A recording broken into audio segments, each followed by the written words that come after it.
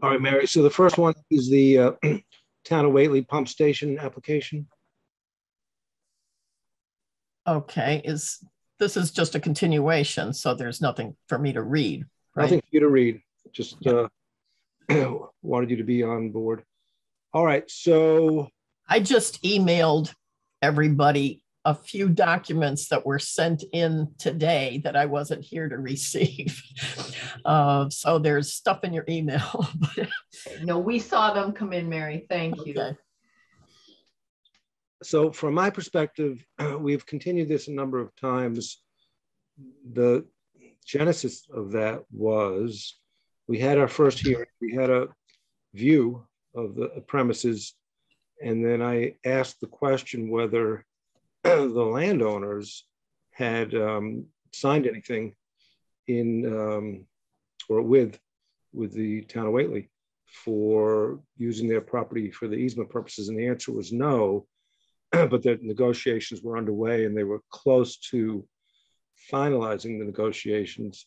And so that continued to be the scenario as we continued this from month to month until during August, there was some communication, perhaps from Brian, that we or the applicant needed to get this done before the cold weather came about. So I then suggested that rather than a full-blown easement signed by both sides, which was never what I really had wanted in the first place, I just wanted an acquiescence that the landowner was in agreement that this petition could be sought for a special permit on their land, because that's been an issue that we've been seeing. And I think it's going to be an issue again tonight on some of these other hearings. So what I said was, whatever the legal issues are that preventing you from getting the easement signed, just get us either a memorandum of understanding, a letter of intent, or some acknowledgement that the landowner is in agreement with this special permit being sought, and they got something. Okay, so Lucy, you can take over from there. Okay, yes, so we have a final stamped easement plan, and we have a memorandum of agreement. They've also finalized the language for the official easement agreement, but it's not fully signed. So I can share and show you the easement plan if you'd like. Okay, Lucy, let me both just documents. I think you can do that, Lucy. But if you can't, let me know. Let's see, it says host disabled participant screen sharing. Okay, you are now a co-host. Lucy, is this one of the documents that you sent today? I didn't send anything today, but maybe yesterday. Oh. It might be yesterday. I'm not sure. Let me just see. Let's see. So when I hit share screen, oh, there we go. Yep, you should be able to do it. Yep. Okay.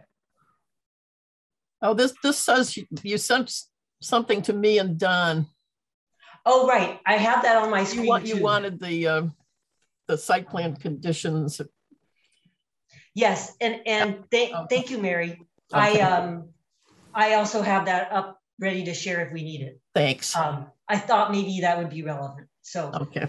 Here's the easement plan, which is finalized and stamped by our surveyor. And so here's the parcel. Here, oops, sorry. There's the easement, which is this is the property line with the cemetery and North Street. And so it's the southeast corner of Quonk Farm. We're not seeing it. You don't see this, Roger? I see it. I can see it. I can see it. I think I'm frozen partially. Can you yes, hear me? You are, Roger. You're actually you're blanked out. He should log out and come back in. Yeah, that's the only way to do it.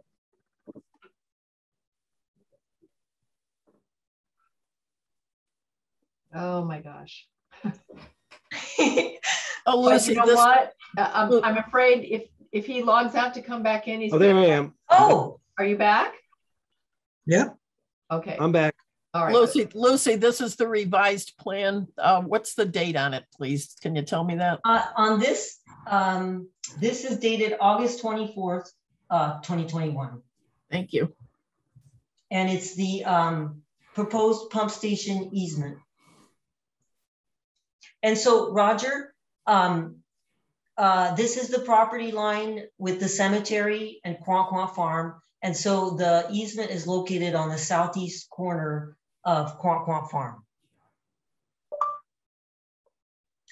And the memorandum of agreement is here. It was signed on Tuesday, the 31st. Let's see. And so I'm not sure which part is you would like to see, but this Quanquan Farm will convey a perpetual permanent exclusive easement for the purpose of installing, maintaining, repairing, and replacing a pumping station. Access thereto and for utilities. Yeah, that's mainly what we wanted to see. Okay, and so there's some. This is actually very much the language in the actual agreement. Use of the easement presence, and then just to go so, and it's signed by both parties. Yeah, I think that's great. Cool.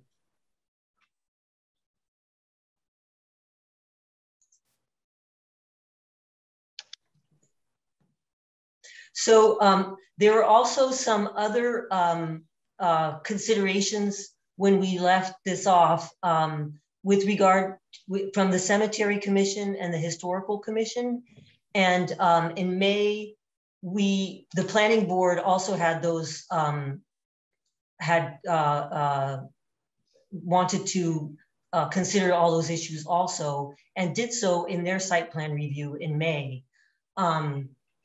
And we issued a revision to our site plan to address some of those comments. So I'll share again and show you what was presented to the planning board in consideration of the issues. So this is the revised site plan. We moved the propane tank. It was at the rear of the site here. Oh, right. And we moved it to the closer to the front of the site, such that it would be easier to access for filling. Secondly, this was an asphalt driveway, and this is just a construction entrance. So now we got rid of the asphalt driveway. The water department will use the existing gravel drive. And then we also, we're putting a new power pole here and putting the electricity underground to the building. And last was we relocated this is the distribution main to the water district customers. And it was within a bunch of vegetation and trees. And we've moved it out here to the north edge of the gravel drive.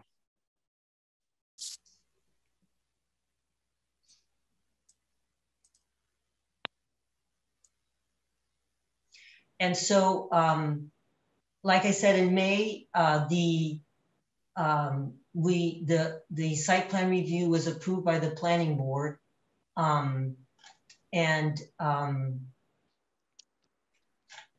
they had some conditions related to the cemetery, the access road, and some conditions on it.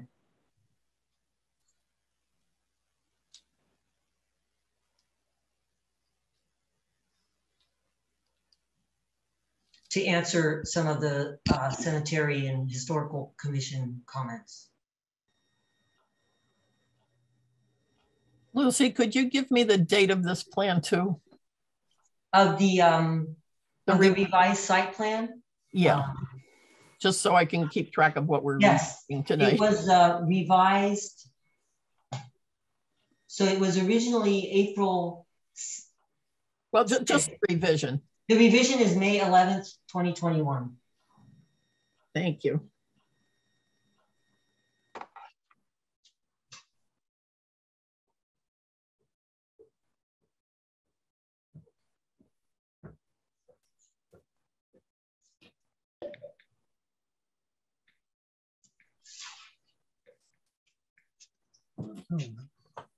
No, I'm at my meeting. Anything else you want us to consider, Lucy? That's pretty much all the background and the new events. Good.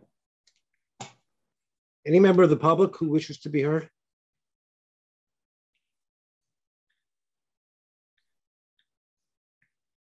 Okay. Any member of the board have questions? I do not. I do not. Fred, any questions? Oh, it looks good for me. It looks like everybody has been involved and reached agreements to everybody's satisfaction. So, Okay, well then why don't we do our formal closing of the public dialogue section. So I'll move to close the public dialogue section of the meeting. Second. I would vote to approve the petition. It's in the public interest, to be sure. And I saw the planning board had a number of conditions on there. Those seem satisfactory. I don't think we need to duplicate those. So I think we need to approve it if we're so inclined. And like I say, I would vote in favor. I would as well, and use the planning board's conditions. Do you think we need to, but Deb, do you think we need to repeat them or just let them stand on their own? And Oh, I agree with you, Roger. I'm sorry. Yes, let them there. That's a separate board with those conditions. Absolutely. Okay, cool. Fred? yeah, I would vote to approve the agreement. Okay. All right. Then we are unanimous. It's a 3-0 vote. Lucy will write it up as quickly as we can, and good luck. Thank you very much. You're welcome. Bye. Bye. Bye-bye. All right, we're right on schedule with our agenda. A minute to spare.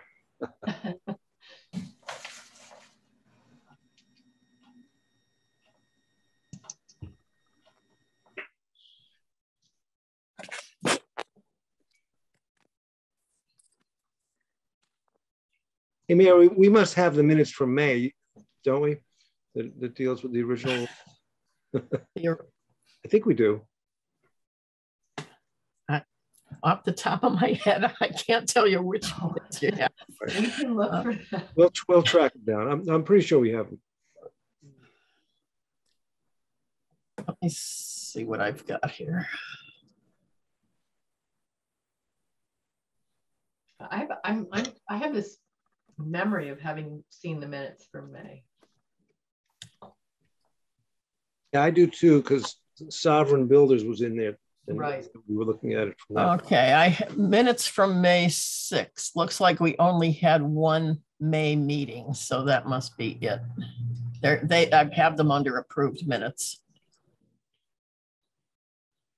So they were already approved by the board. Did you want them to refer to? Is that posted on the website? Not yet. Okay. But if Deborah wants to share them from my screen, that's fine. Well, I don't think we need them now. But we just will need them to write it up. When we write up, yeah. Oh, yeah, I see what you mean for the, yeah, in order to do the decision. Yes, we have those. Okay, good.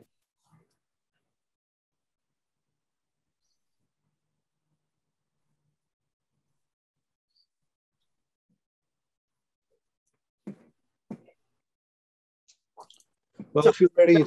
Excuse me, but Bob, were you not here last time? Did you not vote tonight? I was not present for any of the discussion about the pump station. Okay, that's what I thought was happening here.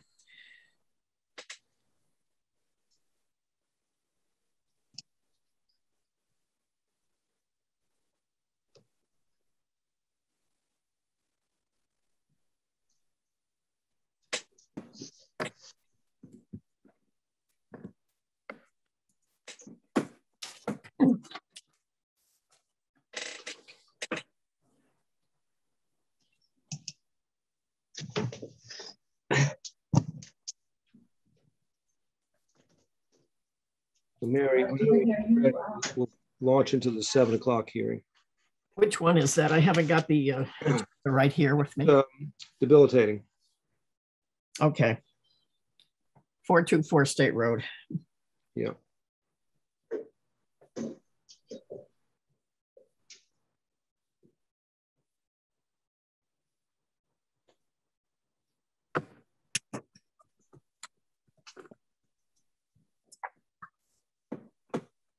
Okay.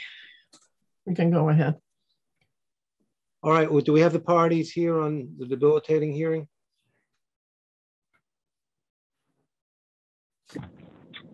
Yeah, DMCPC is here. Isaac Fleischer from Bacon Wilson is here. And Jared Glansberger from DMC. And Chris Chamberlain, Berkshire Design.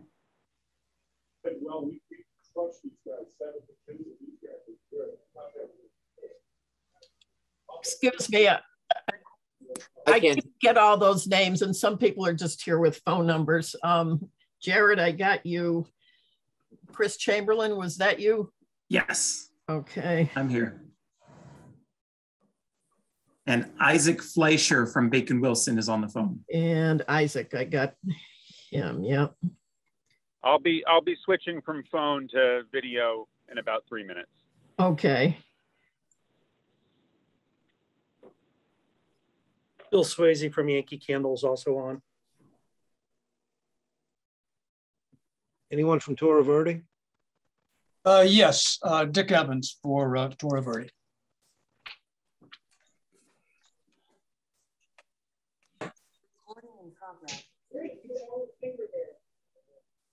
Okay, so we got memoranda from each side prepared by their legal counsel.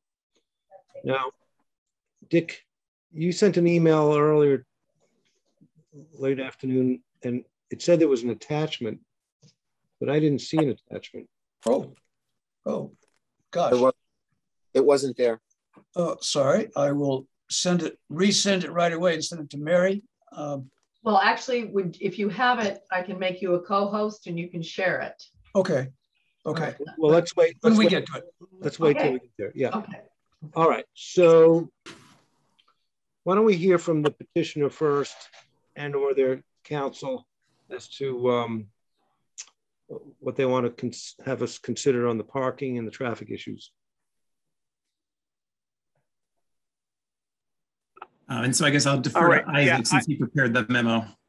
Yeah, I can summarize the memo. I mean, as you all recall, at the last meeting, Tora Verde brought up concerns about traffic and parking at the site. And in the memo, I tried to break up the parking issues sort of into two different considerations. One consideration is whether or not this special permit is compliant with the zoning ordinance, and then the other consideration is practically speaking, what is the actual parking needs. So regarding the zoning ordinance, as we discussed last time, a retail use, whether it's marijuana or other retail, is treated the same for parking requirements into the zoning ordinance, and that's 1 space per 150 square feet. And we took a look at the square footage of our proposed permit, and we took a look at the square footage of Tora Verde's approved permit. And while I'm in my car right now, I believe it was something like the aggregate of those two uses required, I think it was somewhere in the low 20s for parking spaces. Now, the zoning ordinance, as Dick Evans pointed out at the last meeting, does require it requires that the use is compliant with all the parking requirements of the site as a whole. And we had to look at what does that mean, the site as a whole. And the site is, as we know, it's a condominium with 3 different units. Currently, they're all vacant. There's no current uses. So we're looking at what's been permitted, and that's Torre Verde, and what's being proposed, that would be DMC. If the entire site were filled with retail, it would come to more than the, I believe, 89. So 87. Now I'm stopped. I can look at my memo. 87 parking spaces in all. And if the entire site was used for retail, it would require 109 spaces. So it was built originally, that condominium was built without enough parking. So there's an impossibility to fill it completely without a variance from the ZBA. But it would be completely impractical to interpret the zoning ordinance language to mean that no use can get a special permit unless the entire area can be filled to its maximum with any hypothetical use. Certainly to interpret it that way, Torre Verde would never be able to have a special permit there. And in fact, no retail use would be able to get a special permit there. So we are taking a holistic analysis of the site in terms of the use as of the time that we're applying for a special permit. And there's plenty of parking left over for other uses going forward. Then in terms of just the practical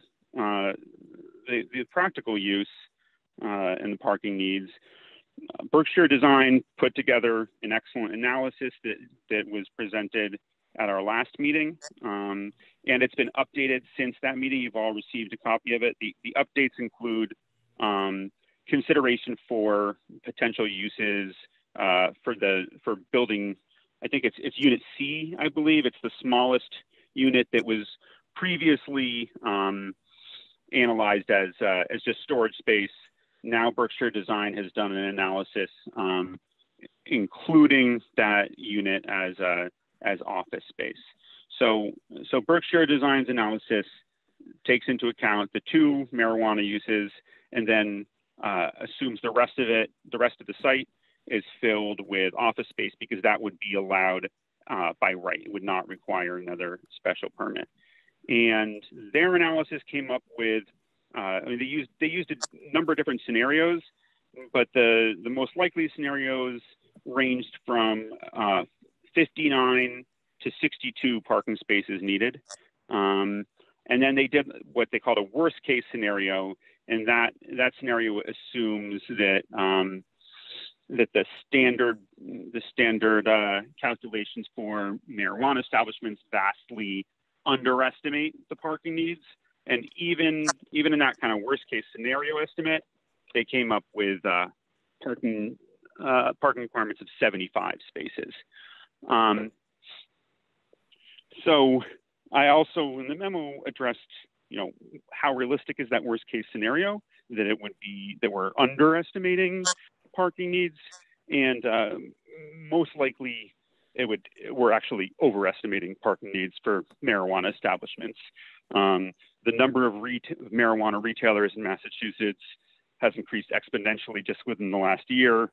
There's now 169 retail establishments that have received final licenses from the CCC, and about a quarter of them are right here in Hampshire and Franklin County. So the likelihood of having a situation like what was seen in Northampton when Netta, that was one of the first retailers in the state to open up, that's just extremely unlikely. And then the other thing that Tora Verde brought up as a concern was traffic, and you know the traffic data that we submitted, it was put together by Berkshire Design. It's exactly the same company that Tora Verde used and relied on the same data for their special permit. And in both cases, the conclusion was that it would not have any substantial impact on traffic in the area.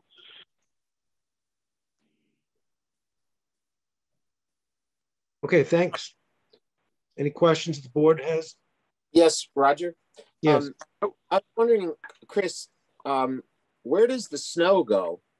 Generally, when I look at parking lots of retail establishments throughout the Northeast, some of the parking spaces disappear in the winter because of snow. And did anybody look into that? Did anybody ask what happens when we have a substantial snowfall? Do spaces disappear, and therefore does that fluctuation present a problem? So I suspect that actually John Bonavita can probably answer better than I can, but looking at the site, there is a large— I'm sorry, Bill Swayze from Yankee Candle great. is also here. Perfect. Yeah. So I've got a vast amount of experience plowing that lot, and there is ample grass space, especially on our side of the building, to push it both south and east and not lose any parking spots. So we've never had an issue when Bay State Medical was there leasing from us with any types of, you know, snow removal and losing parking spots.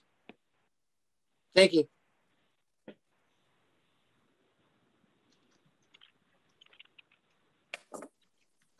All right, so then there's no other questions from the board. Are there any questions from the public for debilitating on these two issues? Mr. Chairman, I'd like to be heard if I could. Go ahead. Thank you. I'm Richard Evans, and I'm a lawyer in Northampton and represent Toro Verde, who is the tenant in Building A, who expects to open a 5,000 square foot marijuana retail facility sometime this fall, and hopes to lease out the rest of the space in their building, the remaining 3,000 square feet, to a restaurant or some other retail use. Also in the room here, I believe, are other members of the Toro Verde team. I'd just like to acknowledge them. The president, Billy Beats, I think, is with us, and principal Neil Maruka, and as well as a consultant who's well known to all of us, Stan Rosenberg. Sorry? I think somebody needs to mute if they're not speaking. It's ancillary noise. Okay. Okay, I was just going to say that introducing the other members of the team, Billy Beats, Neil Maroka, and Stan Rosenberg has helped us as a consultant in this case, and he may be on the line as well. Mr. Chairman, I think there are two issues before the board here. One is whether the site can legally accommodate 2 marijuana shops, and the other one is whether the site can practically accommodate 2 marijuana shops. With regard to the first question, I think the answer is quite clearly no, as the Whately zoning code clearly requires around 107, 109, so forth for both shops. And the plaza only has 84 spaces, of which 84 have been counted already toward Toro Verde's use of Building A, leaving only about 30 spaces. It's about half of what debilitating needs. So their debilitating's analysis, Mr. Chairman, I think not only ignores the one space per 150 square foot rule in Article 4, I'm sorry, the zoning code. It also ignores the entire property rule in Article 5. It's simply beyond the authority of this board to grant a special permit when the criteria have not been satisfied, and the criteria for zoning are simply not satisfied. Now, as to the second issue, whether the site can practically accommodate two marijuana shops, we asked a civil engineer to take a look at the Berkshire Design Group's evaluations. And he concluded that it's not at all clear that there is sufficient parking based on ITE data and other materials, which I will ask him to explain if you'd like to chat with him. I think he is in the room. His name is Kim Hazavartarian, and he's available to answer any questions. I'll put his report up on the screen here. At this moment, I need to make you a co-host. Hang on for a moment. Okay, you can do that now. Okay. Do you see the screen? Not yet. What do I have to do? You need to go to share screen, which you may find at the bottom. Oh yes, thank you. Okay. Okay.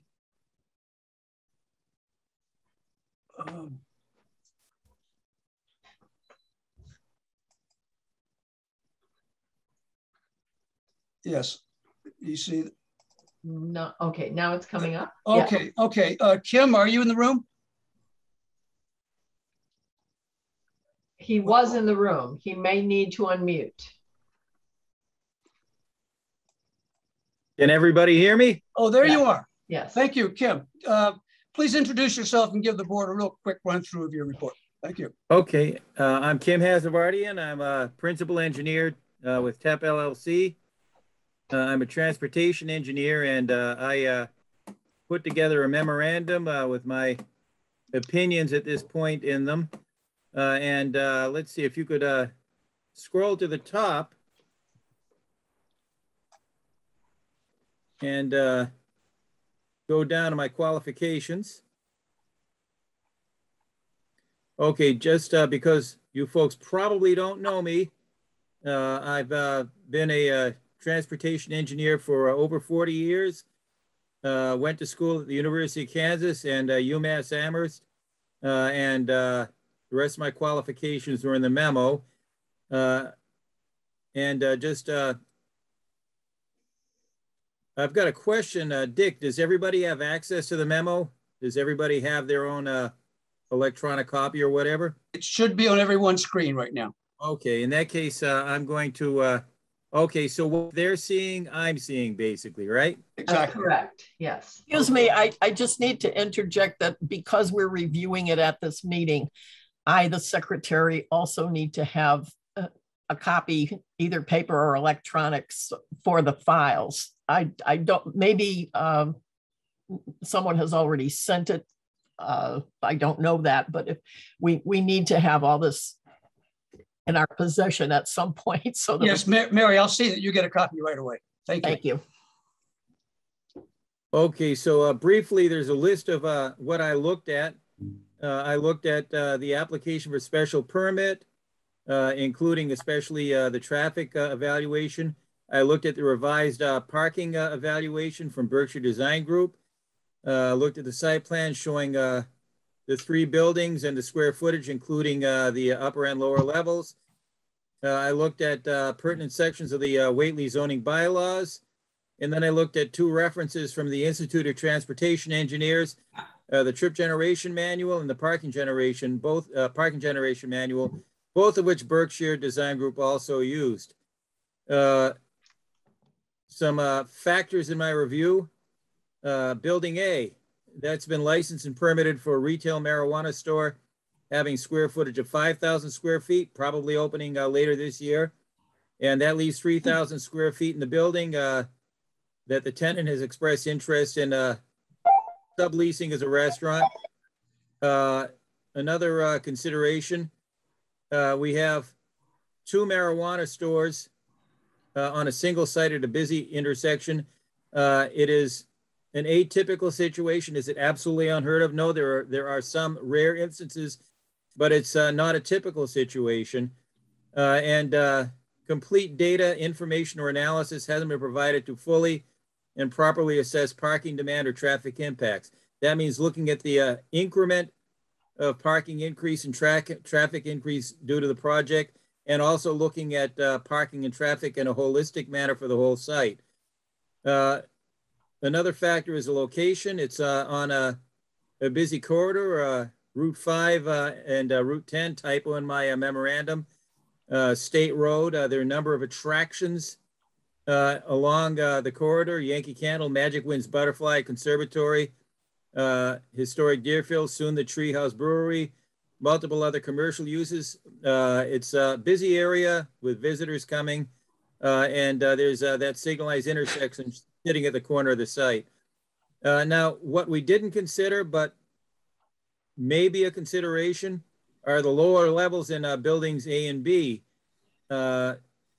Notwithstanding the concept that portions of building B might have some lower level area finished off. I'm not sure on that, but that might be the case.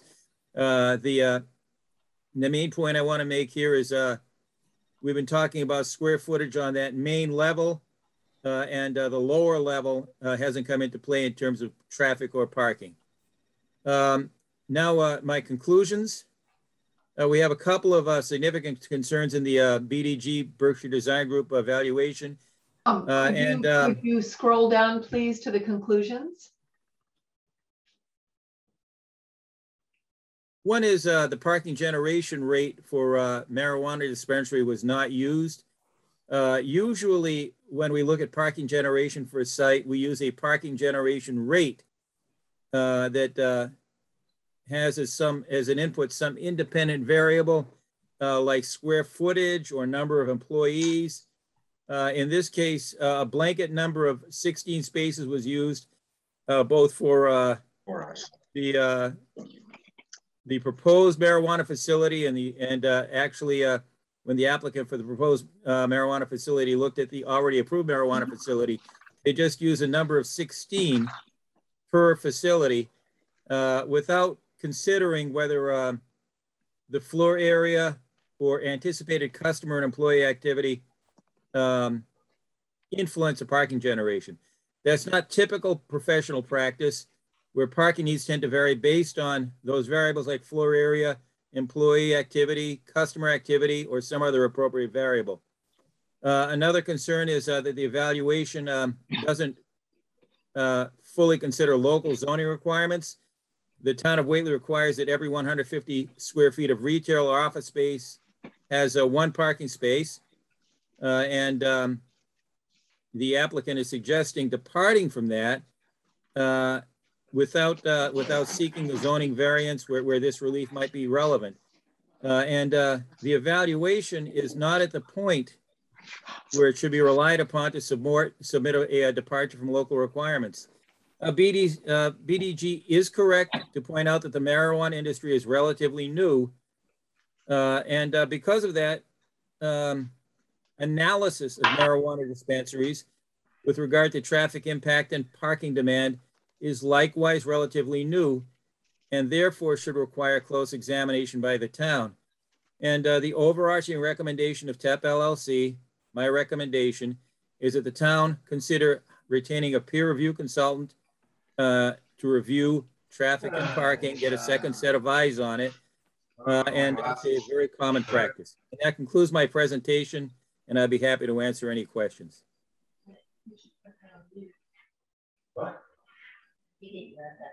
Okay, people, if you are not speaking, you might want to mute yourself.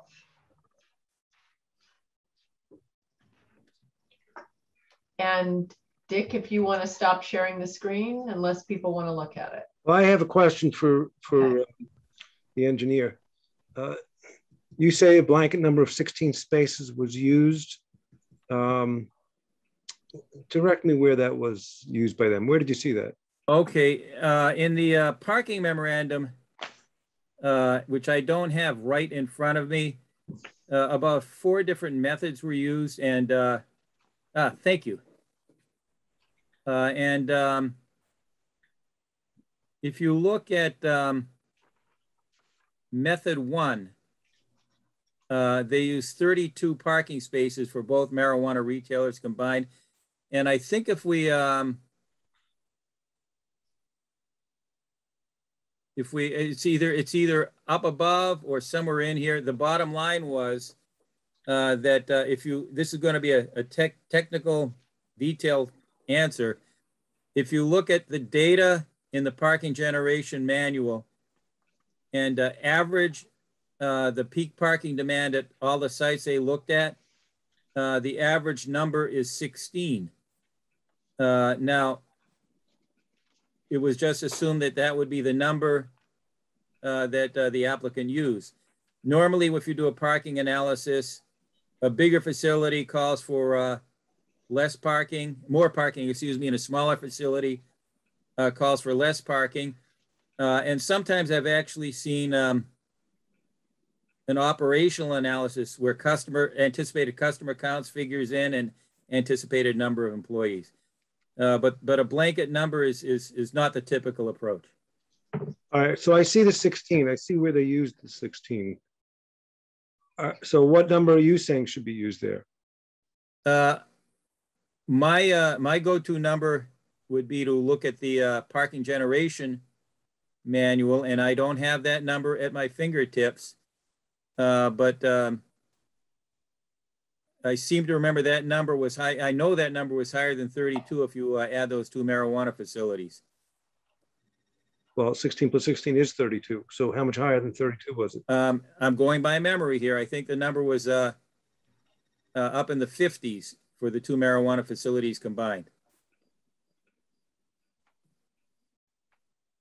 Roger, I think this question of what parking rate to use was addressed previously by the applicant and gave a reasonable explanation of why the ITE rate for marijuana establishments was not used in this case. Yeah, and actually, we've got two different engineers arguing about what numbers to use. It's what it's coming down to. Fred, I'm actually happy to respond to that. I think it is helpful. I've just pulled up the page on marijuana dispensaries from the parking generation manual, and actually I can share that, and I think it'll be clear. I mean, it was mentioned in the text very briefly, but I think it'll be clear why I made that decision here. I didn't do it lightly, and it was based on the data that's available in the manual. I have made you a co-host, Chris. You can share it. All right. I think if Dick is sharing now, he'll have to stop though. Oh, okay. Okay, let me take him out. Oh, maybe I could have kicked him out, but that would have been rude. Okay. Did you take me out? I will take you I think out. I might be able to. Okay. Okay, great. So this is the digital edition of ITE Parking 5th edition and land use code marijuana dispensary 882. And so the key here was that we went to this page first, and what becomes readily apparent is that first of all, there's only 4 data points, which makes this a small sample. So that means to be used with caution. And what I noted right off the bat was, so to orient you on this chart, the square footage of each store that was analyzed runs along the bottom, increasing left to right, and the number of parked vehicles observed during the study runs along the left. And what this plot is showing me is that the 2 largest dispensaries in this study had the 2 lowest parking rates. So to me, that said that, so I guess to just look at a more typical example, oh, I picked a bad one there. Let me just show you what a more robust data set might look like. Where we'd have multiple data points and we'd see a clear correlation between the size of the facility, obviously not on a straight line because we're dealing with data in the real world and different sites that have different patterns, but a clear correlation between size and the number of vehicles parked. And in that case, you know, we do these for a lot of projects, and we take the average parking generation rate and just apply that. In this case, again, I'll bring this sheet back up, and if I can find it in this list, just between the small sample size and the fact that we found that the data that are there showed no correlation between size and parking demand.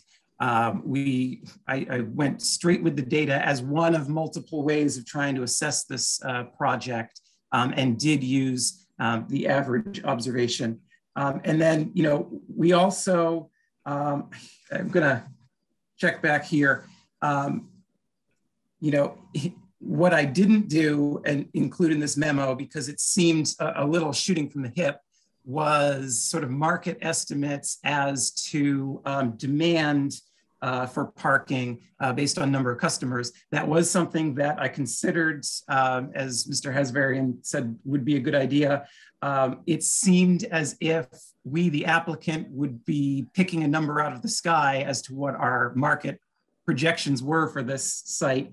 But what DMCTC has sort of in their mind is something around 110 customers a day, which is consistent with the traffic analysis, which we then turned into this parking analysis. And I'll also note that in the special permit hearing for Toro Verde, you know, they came up with their own market analysis of how many customers might be generated here. And it was around that same number when we were working through that process.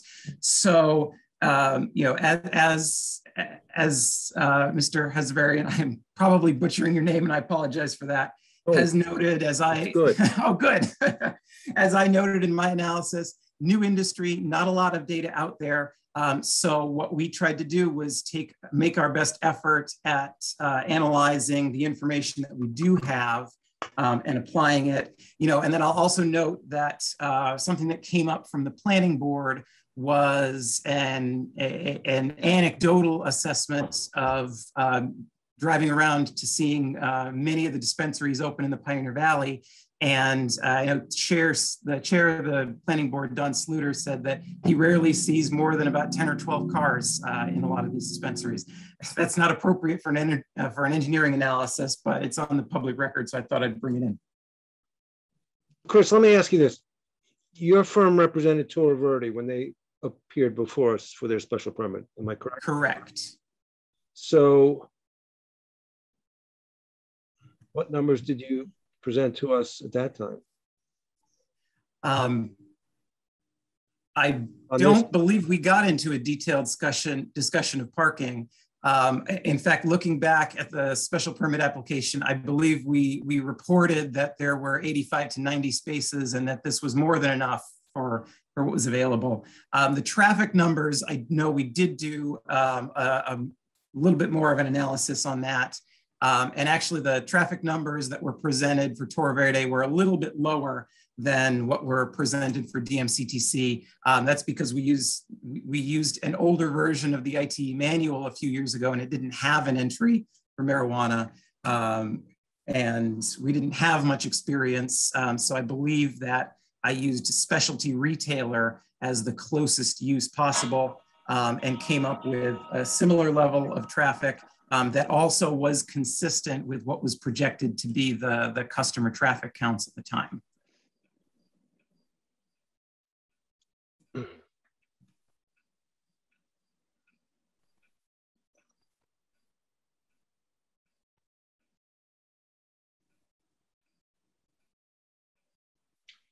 Okay, but you used the same 150 square feet of space requires one parking space. Is that correct?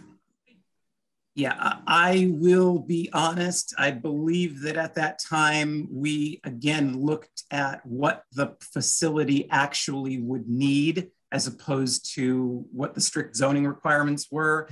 And sort of the genesis of that is that this is a commercial property that was developed quite a long time ago. Obviously, it was approved originally with less parking than would be required, and has functioned through many different tenants, including retail tenants and medical office tenants sufficiently.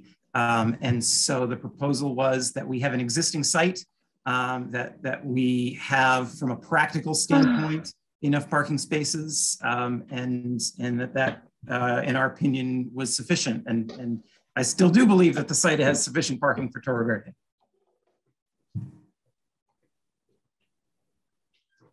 So this kind of gets to the core question for me, which is, do we look at the current permitted use plus the proposed use and see if there are enough spaces, or do we consider these future uses? The brief history that I looked at in the last, I guess it was last month since we were last together, was that I looked at the registry of deeds to see if we had, that's the easiest way for me to see if we had issued a special permit for Mr. Floyd Andrews, who was the developer of the Sugarloaf shops. And the answer was no.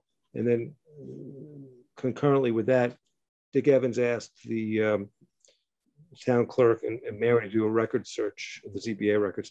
So there's no evidence that the ZBA ever was asked to or did approve on a special permit basis the Sugarloaf shops. So I would simply conclude that they got a building permit and they constructed what we see there today with the number of spaces that are there today, which simply means I think we deal with what we have. 87 or 88 spots there for the two, well, one permanent use, one proposed use. Under the math in Attorney Fleischer's memo, the two establishments would require an aggregate of 54 spaces. That's under the zoning, leaving a surplus of 33 spaces. That to me is fairly convincing, because I am not inclined to think about the future uses. Whether that leaves somebody out in the future is a question I don't think we have to decide now. Conversely, I did hear the, I'll take a shot too, Hazardian's speech, and he suggested we hire another engineer for peer review. I mean, that has a certain ring to it also when we have competing engineers, but I'm not so sure that's necessary. But these are just my views, and I'm very, very much wide open to everybody else's input. So, Roger, I thought in our last meeting, the owner of the co-op, which controls the site and parking, did we ask him if there's ever been a problem with parking at this site for uses that were in existence since the buildings were open? Have we ever asked, has there been a problem with parking ever? Does anybody remember? Was that even, was that asked of him?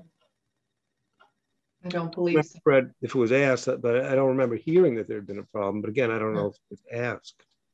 Bill Swayze from Yankee Candle might also know if he's available. Yeah, was waiting for public comment. I don't know if I can talk now or yet. Go ahead.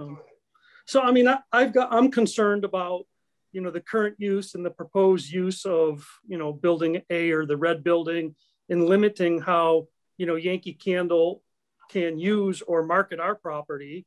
It is a shared parking lot, and I don't see how they can use more than 50% of the parking lot and monopolize it when it is a shared parking lot. We've never had an issue with parking. My office was over there for 4+ years, right next door to Bay State Medical, who ran a very vibrant pediatric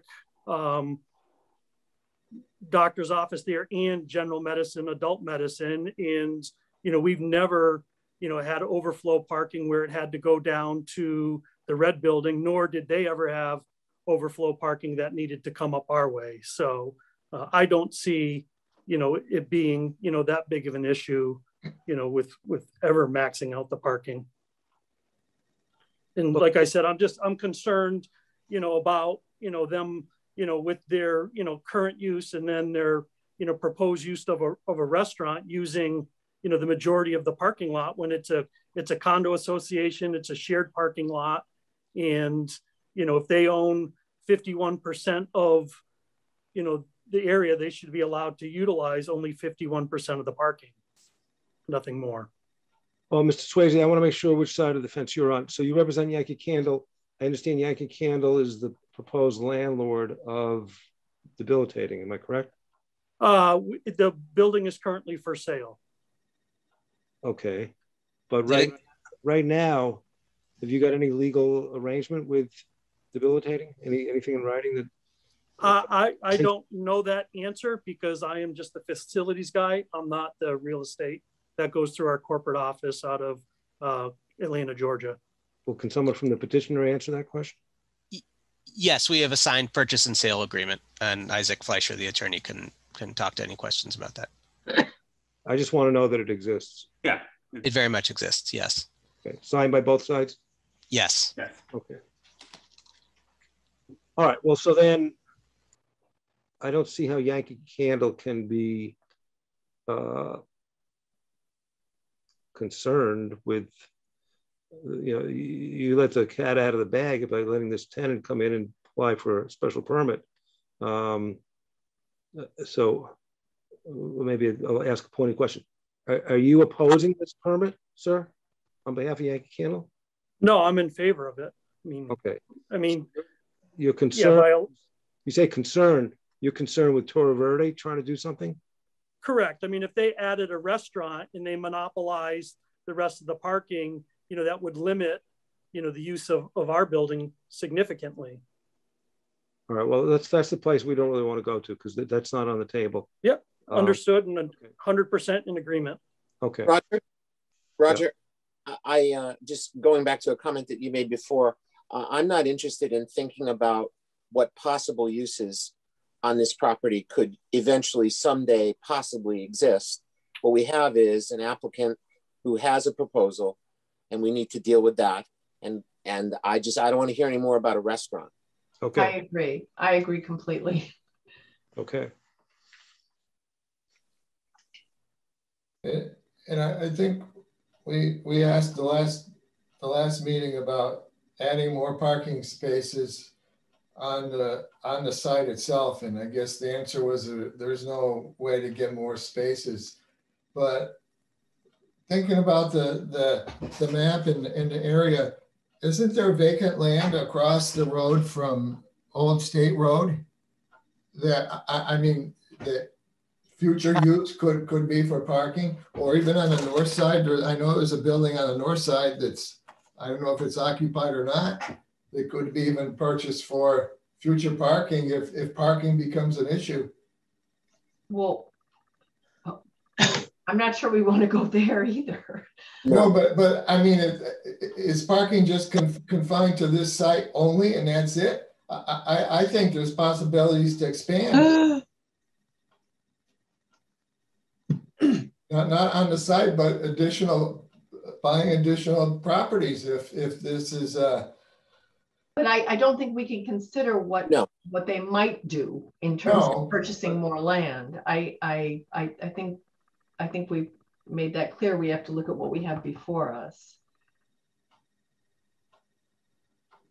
Yeah, I agree too. We want to look at what's before us. To validate Fred's point from a business perspective, if they have a problem down the road, that there could be other solutions. So, but again, that's not something we need to help solve.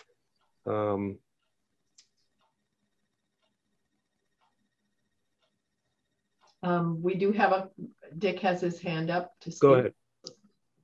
Thank you. I'd just like to add that the code is very clear that when calculating the space required, you are to consider the entire property. In this case, the entire property means the entire building. You can't simply ignore the space that debilitating does not intend to occupy in that building. You've got to consider the entire building.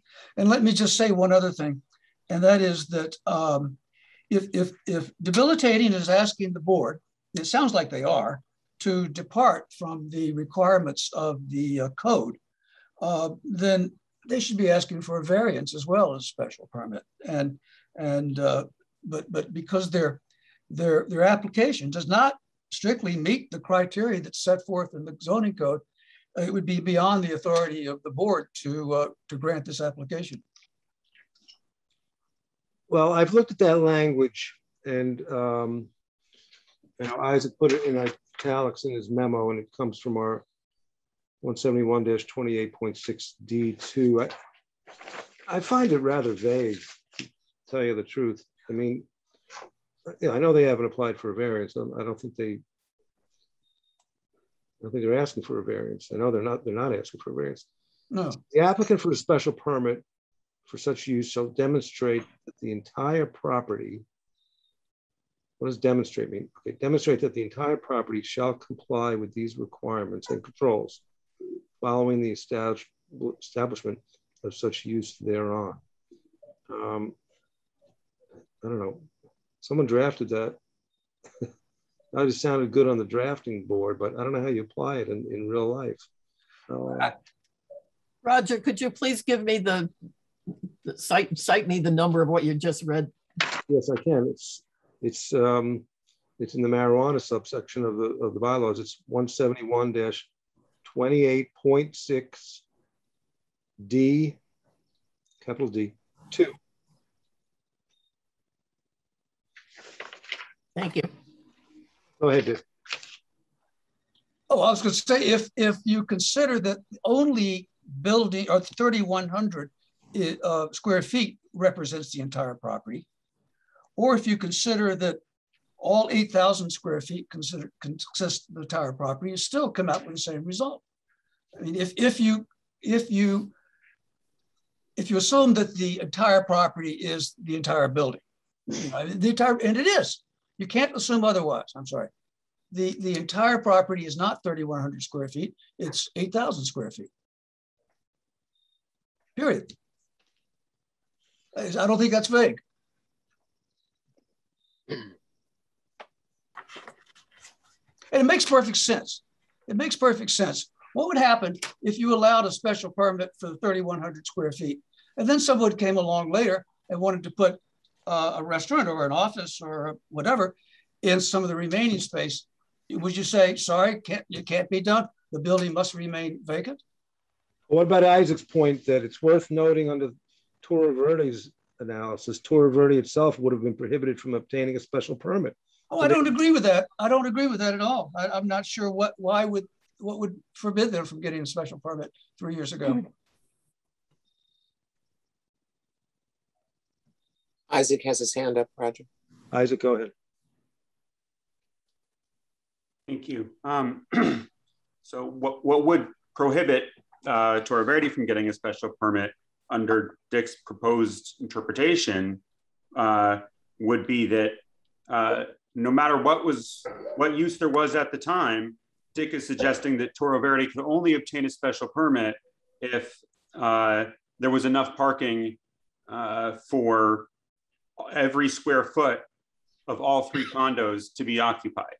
And as we've discussed, at 150 square feet, at one space per 150 square feet, if every square foot of all 3 condos is occupied with retail, then there's insufficient parking. But the way that the relevant ordinance reads, what you just cited, Roger, it is a little ambiguous, but it says demonstrate the entire property shall comply with these requirements. And I think that the difference in interpretation is that Dick is suggesting not just entire property, but entire property into the future. There's no way for the ZBA to analyze parking use of hypothetical uses. And neither would it make sense for the ZBA to prevent certain uses now in order to preserve hypothetical uses in the future. The entire property right now requires no parking because there are no uses on the property. We certainly should account for permitted uses. So we're taking into account Torre Verde, and we're taking into account the DMC's application for a special permit. But there's no way that this could possibly be interpreted to require the ZBA to calculate hypothetical uses into the future. Mr. Chairman, I agree. The board should not be asked to calculate hypothetical uses in the future. I think the board should, however, apply the zoning code as written. And it's very clear. You've got to consider the entire property. There's no ambiguity there. And about that, you are referring to the 150 square feet equals 1 parking space. No, I'm referring to the provision that Roger was talking about, Article 5, Section 171-28.6 D2, which says the applicant shall demonstrate that the entire property shall comply with these requirements. And these requirements include the 1 space per 150 square foot of gross floor area. Right, and that's how we calculated. That's how we calculated 52 spaces. I'm sorry, 54 spaces are required using that calculation. 150, 1 parking space per 150 square feet. And on the property, we are accounting for Torre Verde, which is not yet operating, but is permitted. They permitted for 5,000 square feet. That would require 33.33 spaces. And then DMC is asking for a permit for 3,100 square feet. That requires 20.67 spaces. You put that together and you've got 54 spaces. So it's absolutely compliant. The only way to say it's not compliant is to interpret it as requiring a calculation of every hypothetical use into the future for every square foot.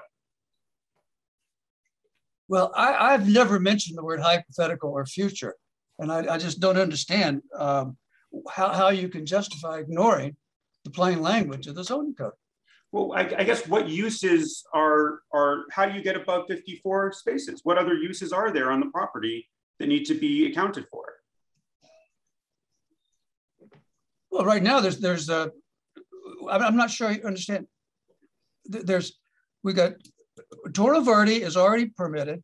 Mm-hmm. And they will consume about 54 spaces, right? No, by the zoning ordinance, they require 33.33 spaces. No, Isaac. They require about 54 spaces because you got to consider the spaces required for 8,000 square feet of gross floor area.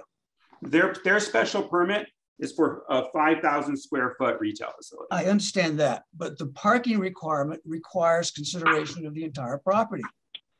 It's because if you just consider the 5,000, that's to say someone who comes along and wants to occupy the 3,000, you're just out of luck. Are we saying these buildings must remain vacant?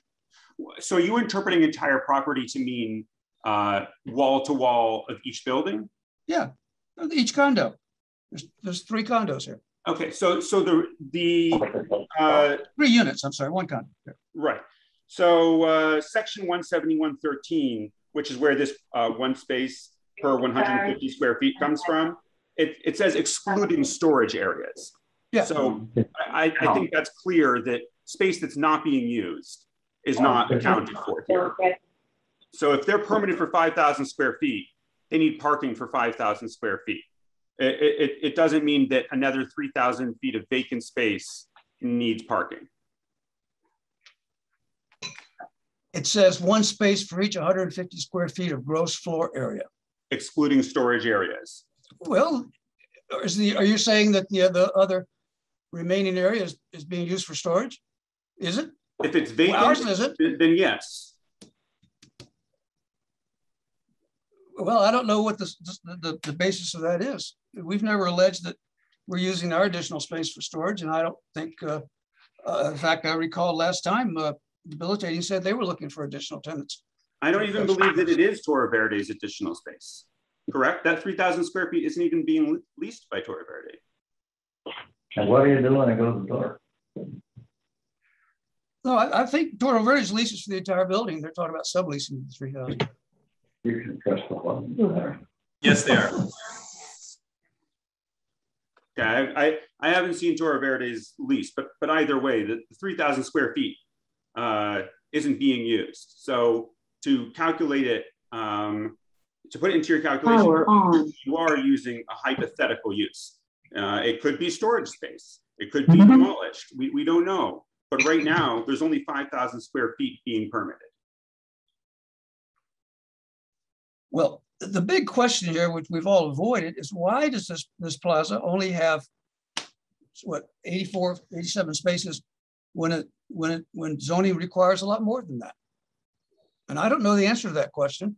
And I don't think the board should make a decision on this until it knows the answer to that question. I don't know the answer to that question either. And I don't see why it's relevant here because there's no special permit being considered for for all three buildings. There's a special permit being considered for 3,100 square feet. And there has already been a special permit issued for 5,000 square feet. There's no reason to account for anything else. No, the permit was for 8,000 square feet. Do we have an answer to that? Mary, you have a copy of the permit anywhere?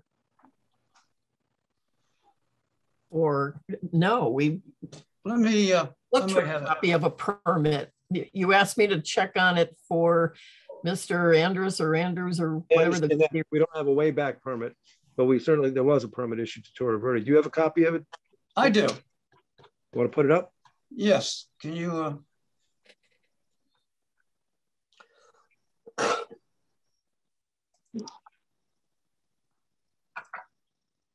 Can you see it? No, I need to make you a co-host again. Okay. Hang on.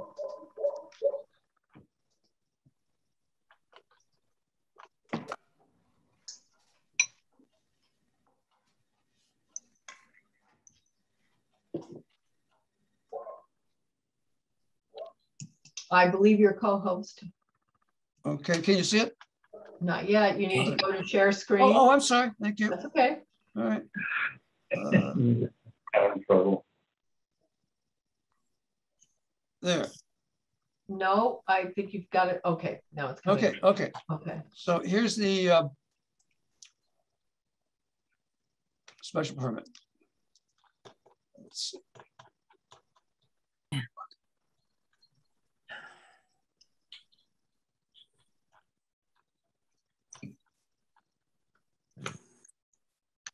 Okay, I'm looking for the square footage.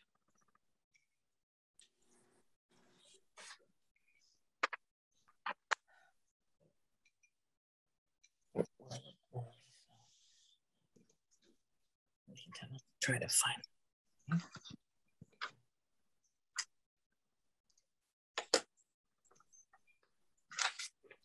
Well, maybe it's in, let me look in the application. That's what it would be. Yeah. I can tell you for sure what the application says is it's a 5,000 square foot marijuana establishment because that's the maximum allowed under the zoning code. And that Toro Verde intended to sublease to, I believe it said a general retail tenant, the remaining 3,000 square feet. Oh. Yeah, there it is. 5,000. 5,000 right there. There's zoning, says the zoning bylaw. Yeah, to an entirety of building A, which includes 8,000 square feet. So it simply says that they hold the lease to it. Oh, 5 and 10. 5 and 10, yeah, just like you said. Right, and then in the next sentence, the remaining space is proposed to remain unoccupied initially. However, the applicant may choose to sublease this space to a general retail tenant. And they may well choose to sublease, but at that point, we would have to look at the whole parking situation again, based on who's in the condo facility. All right, so because the bylaw only allows 5,000 square feet, I think that's pretty clear that the permitted use is for 5,000 square feet. So here's how I'm looking at this, the italicized language again, the 171, 28D2. And I'm reading it again maybe the fourth time this evening. And I'll go slowly. I guess it's too bad I can't put it up on the screen, but. I have it, Roger. Okay. Let's see.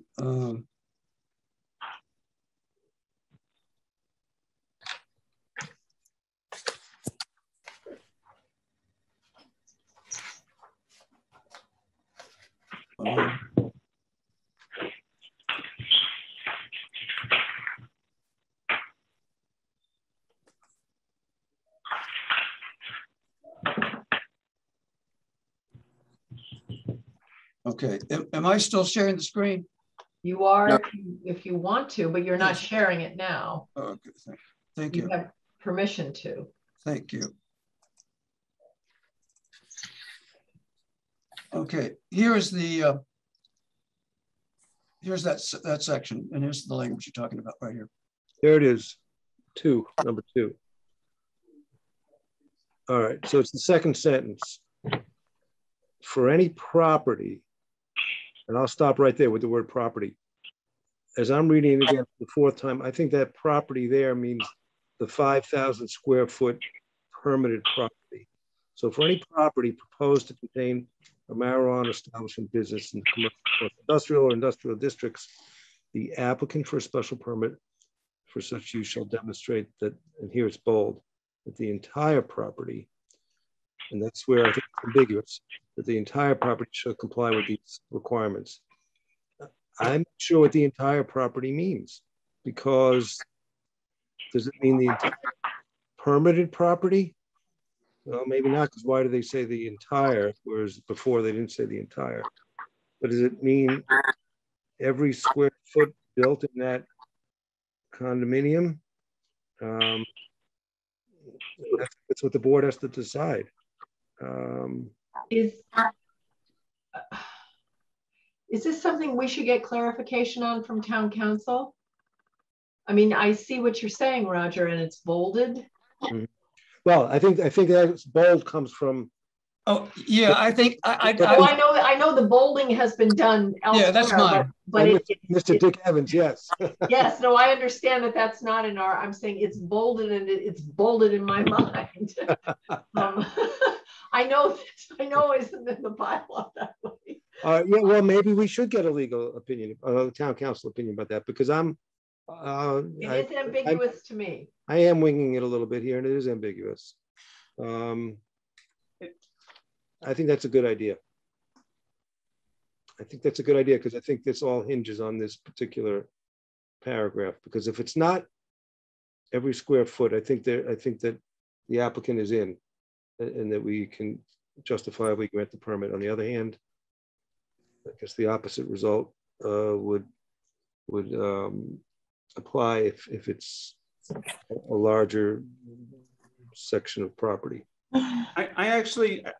I'm not so sure about that. So I'd like, if we do go to town council with it, I'd like to clarify what we're asking, because if you were to interpret it entire property as the entire condominium, all 3 buildings, I still don't think we have the result that Attorney Evans is suggesting, because the remainder of the condominium is currently vacant. And I think that that's relevant. I think entire property would be a much more important distinction if this were a fully occupied condominium. I would agree, to be honest, with Dick Evans, that if it were fully occupied, that DMC could not simply calculate its own parking needs, but it would need to calculate its parking needs within the context of the parking needs of all other existing uses. But the fact that it's not occupied means there's no way to calculate parking beyond the 2 permitted uses without making some sort of guess about future uses. And I do think it's relevant that the parking calculation that we keep referencing, 150 square feet, 1 space per 150 square feet. I really think it's important to finish that sentence it says excluding storage areas, because that suggests that it's not simply a calculation of wall-to-wall measurement, but rather how that floor space is used. And I know it is, it might seem unlikely to assume that the entire rest of the condominium is storage area, but it is vacant. And to calculate it for anything requires some sort of a prediction of future uses. I just don't see how that could ever be what a zoning ordinance calls for. And I guess I would also add that there are a number of uses under the zoning code that require, and we can look at the language if need be, but there are certain uses where the parking requirement is not defined, and it is up to the board, I don't know if it's the planning board or ZBA, to determine what is reasonable based on the application. All right, well, how about this? We've got 3 attorneys here. Why don't we 3 attorneys, try to come up with a question or a series of questions, almost like an agreed upon statement of facts that we submit to the town council, see if we can come up with that. And then when we go to town council, usually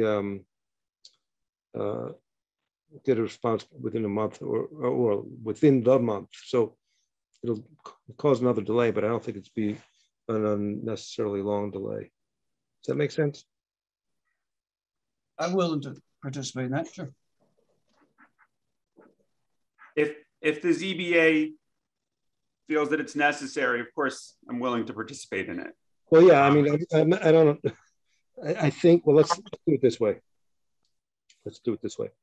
Let's take a vote and see if the ZBA agrees that we should submit a question or series of questions to town council. So I would be in favor of that. I would too. I would be in favor of it as well. All right.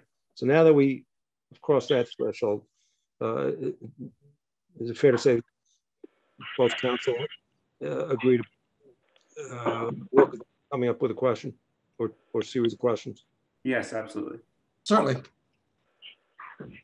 Okay, then that's what we'll do. And I'm around tomorrow and next week. So we have each other's email. We can come up with something. I guess I'll take the first stab at it, but it'll be a rough stab, and I recognize that it'll be edited by the others. So, okay, anything else we want to talk about? Now we'll be adjourned until. Oh, thanks very much. When are we continuing to? Yeah, Mary, what is it? October? I haven't received anything for October. Okay, so we can be the first one out in the first Thursday of October, which is October 7th. October 7th, 6:40 p.m. We'll see you then. Have we narrowed it down to just the question of whether or not the zoning ordinance allows this use? Or are we still, because we started out talking about things like traffic, we have competing engineers' reports. Are those all going to be questions to address again at the next meeting, or are we now really just addressing the question of the zoning ordinance? Well, we haven't voted on anything else to eliminate questions or not, but I think we are, as a board, are capable of handling all the other questions. So it'll still be an open meeting. Anyone can participate, but our goal will be to narrow the discussion and then factor in what town council has to say and then reach a vote that night. What?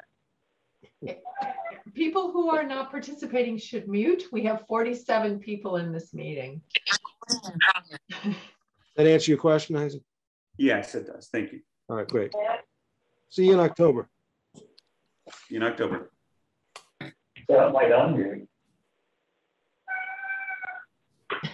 Number 4. Dave. overview of greenhouse assessment and speak to the current state at the end.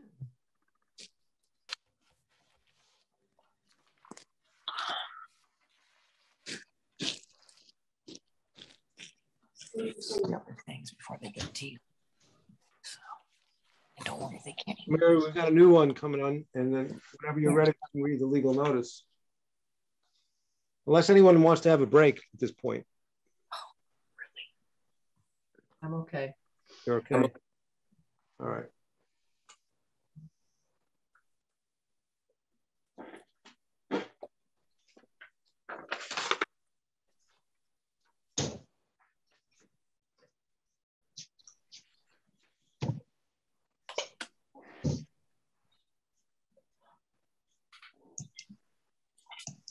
Deborah, apparently your request has gone unnoticed by many people. Well, I find it extremely distracting to listen to people's whispered conversations during this meeting. Let me say again that if you are not participating, please mute yourself and unmute yourself when you do want to participate, because we are hearing people whisper saying, no, they can't hear me, but we can. So it is time to mute unless you're speaking, except for we members of the board. I know that, Chris. Thank you.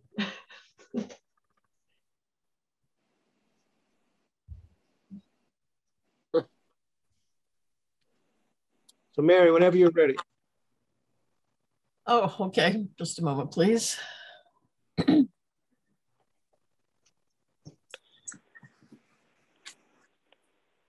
Legal notice, Zoning Board of Appeals, Town of Whately.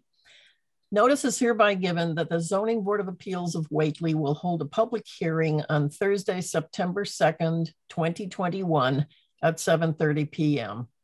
On July 27th, 2021, Jerry Mason applied for a special permit to add an accessory apartment per Whately bylaws section 171-8 table of use regulations on premises located at 149 Haydenville Road and owned by Julia Mason. Application for the special permit is to be considered under the provisions of the Whately zoning bylaws as provided by Massachusetts General Laws, Chapter 40A. The hearing will take place virtually via Zoom. The rules of decorum for a public hearing remain in effect, and the chairperson will seek comments from the public when appropriate to do so. There follows the access hearing and codes material numbers, and it ends. This notice is published electronically on www.recorder.com/public-notices and www.masspublicnotices.org. Signed, Roger P. Lippin, Chair, Zoning Board of Appeals. And this notice ran in the Greenfield Recorder on August 19th and 26th. Who's here for the applicant? I am. It's Julie. Hi. Hi, Julie. How are you? Good. Do you have any objections to the way that was phrased and published? Nope, I don't. Jerry's here as well, by the way. Okay. All right. So why don't you tell us what you want to do and why you think we should grant the permit? We just want to put a small apartment into the house, just add a little extra space for a small apartment. I'm actually going to be moving back to the area, so I wanted to do that because I have somebody renting it as well right now. You see that last part? You have someone what again? There's someone that's renting on one side, on the main, in the house.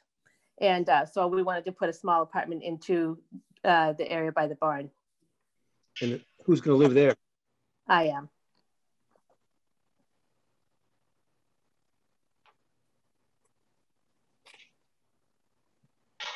How large is it going to be? I think it's like 700. Go ahead, Jerry. Yeah, it's within the requirements of the accessory apartment square footage. It's approximately 800 square feet. I didn't hear how much square I said it's approximately 800 square feet. I believe the zoning allows for 826. Have you got plans already drawn up? Yes, I did forward them to the Zoning Board of Appeals. And so on the plans, is it show the exact number? Yes. This meeting is being recorded. Okay, I'm gonna duck out and see if I can get these plans.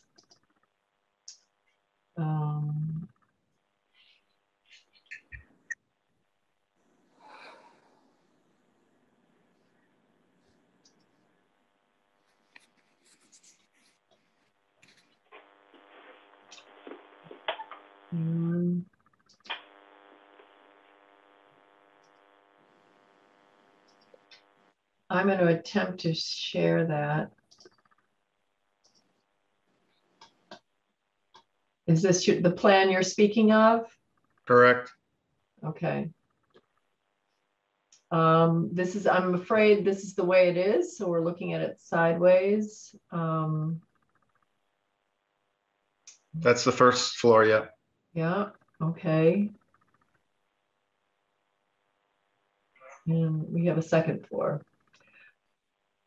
And this is the plan. Is there a square footage here? Yes, there is on the previous page. It says 800.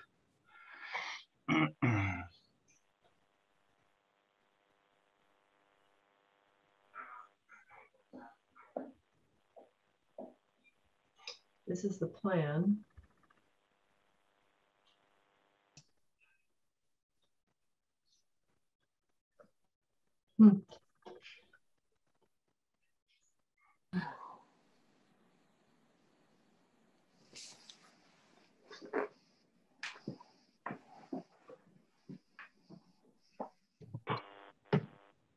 Okay. I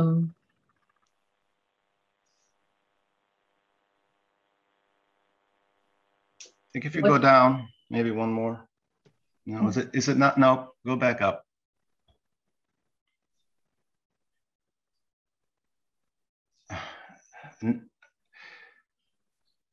This is what we have. This is what was submitted. Yeah, the first page of the plan, the actual drawing. Okay. Yeah, okay. Maybe I don't see it there. No, I'm not seeing it. The bottom, which would be on the left. It just has one, it just gives the measurement. 4 rooms. Okay, it's yeah, down 4 here. rooms, 800 square feet. 4, yeah, right down here.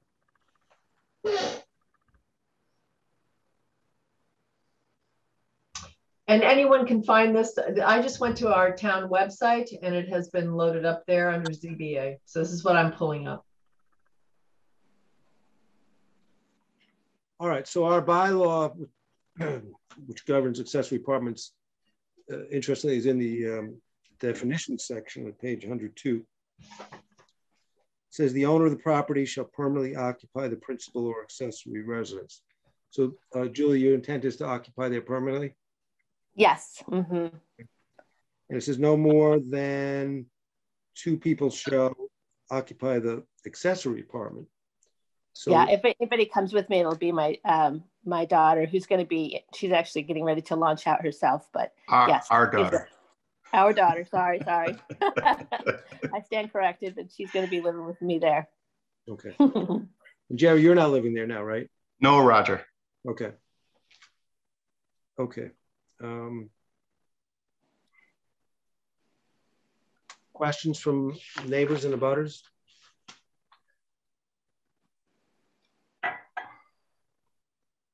I have a question. Nancy Wilson, I live next door at 155 Haydenville Road. And a neighbor across the street, Bill Harlow, stopped by late last week. He was not able to be here tonight, but he did tell me that he had dropped off a letter that was written that he would like entered on the record. He delivered it to Lynn Sibley, so I don't know if you have received that letter. I do have that letter. Were you planning on reading it, Roger? I was hoping that he was going to be present. And sometimes people think they can't participate because of the Zoom technology, but yeah, apparently, and I don't know where in New Hampshire, but he was going to be up in New Hampshire somewhere, he didn't feel that he would be able to participate. However, he did give me a copy of the letter and asked me if I would read it, if it was not going to be entered into the record, and if it was not going to be read by you. Well, so let's do it this way. But I will say, just for the general public, we're always available by phone as well as Zoom. But I would definitely, yes, enter it into the record. And I actually do feel better with someone else reading it, because I don't want it to seem like it's coming from me necessarily, because I'm a neutral person and neutral decision maker. So I'd be happy to have you read it, Nancy. Okay. So this is dated August 31st, 2021, written by Bill Harlow, 140 Haydenville Road, West Whately, Mass. 01039. He's also included his phone number. It reads, regarding Gerald and Julia Mason's application for special permit to add an accessory apartment per 171-8 Table of Use Regulations. Dear Zoning Board members, I am unable to attend tonight's meeting via Zoom or phone, so I would like this letter entered into the record regarding the above mentioned application. My concern is the following. It is my belief that for the application to be considered, the house at 149 Haydenville Road has to be owner occupied. I live slightly above 149 Haydenville Road and on the opposite side of the road. I travel past 149 Haydenville Road almost on a daily basis, and I can say with certainty that Julia Mason, parentheses owner, does not live there. I cannot be sure how long it has been, but a guess of 6 to 7 years plus would probably be accurate. Even on the application for special permit, Julia Mason's current address is listed as 11 Mountain Road in Holland, Mass. It is my understanding that Julia Mason is the sole owner of 149 Haydenville Road. Also, on the drawings that were included with the application, there is a first floor and a second floor sketch. Based on my calculations, the first floor is roughly 788 square feet, and the second floor comes in around 273 square feet for a total of 1,061 square feet. It is my understanding that 800 square feet is the limit on existing dwelling conversions. The house is currently rented out to, I think, 2 people. It has been for at least a year. Prior to that, it has remained empty and unmaintained for quite a few years. It became a real neighborhood eyesore. Finally, it is my belief that this application request for a special permit at an accessory apartment is just an attempt to convert a single-family dwelling into a 2-family dwelling and then put it up for sale as such or continue renting, but now with 2 apartments. This use is certainly not in the spirit of the 171-8 Table of Use Regulations. Please do not allow this special permit application to move forward. Respectfully submitted, William Harlow. End of letter. All right, thank you. You certainly read that very accurately. Now you're here, Nancy. Do you have any opinion about this application? I do. I have been disappointed in the upkeep of the home. You know, Whately is a really lovely area, and I think a lot of people want to live in our community.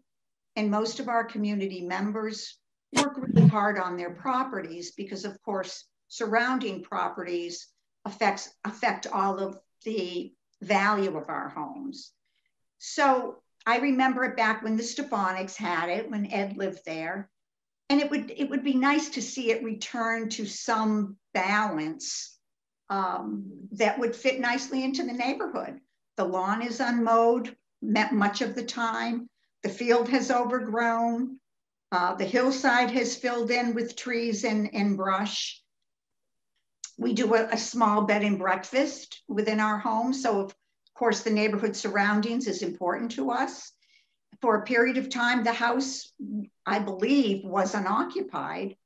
And I also thought that it was going to be taken by the bank, but I am not sure of that. So my concern is strictly for the neighborhood.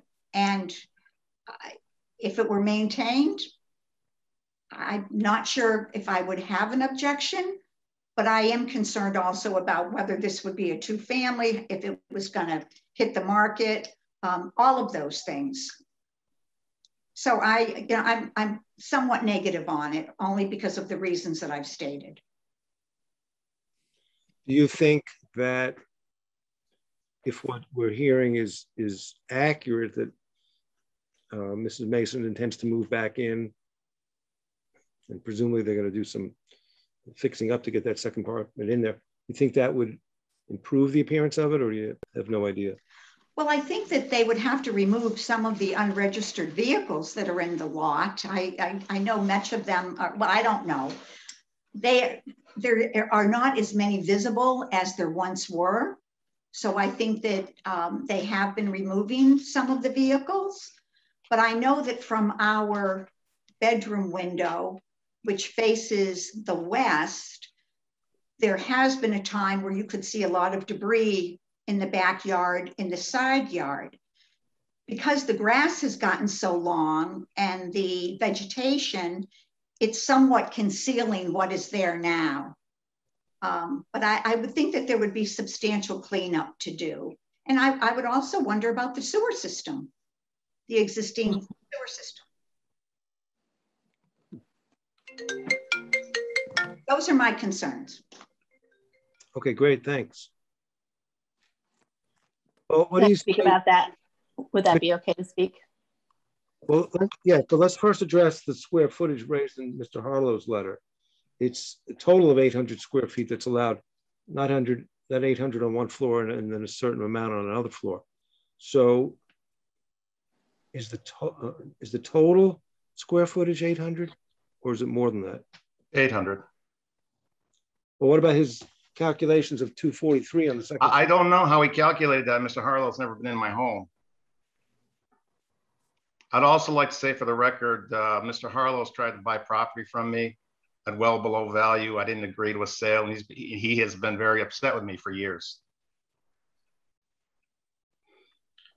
As far as the brush on the hill, I cleared that off when we first bought the property, and I decided to let it grow back because that's how it was. The field, the grass grows long because we have it, it's hayed. So they allow it to grow long to hay the field. Oh, I understand that. The entire field is not hayed. There's a portion of the field that, for one reason or another, is not hayed. And I think it was because the brush got so long. But it doesn't answer the question to the concern that we have as your neighbors, looking out and seeing what we see.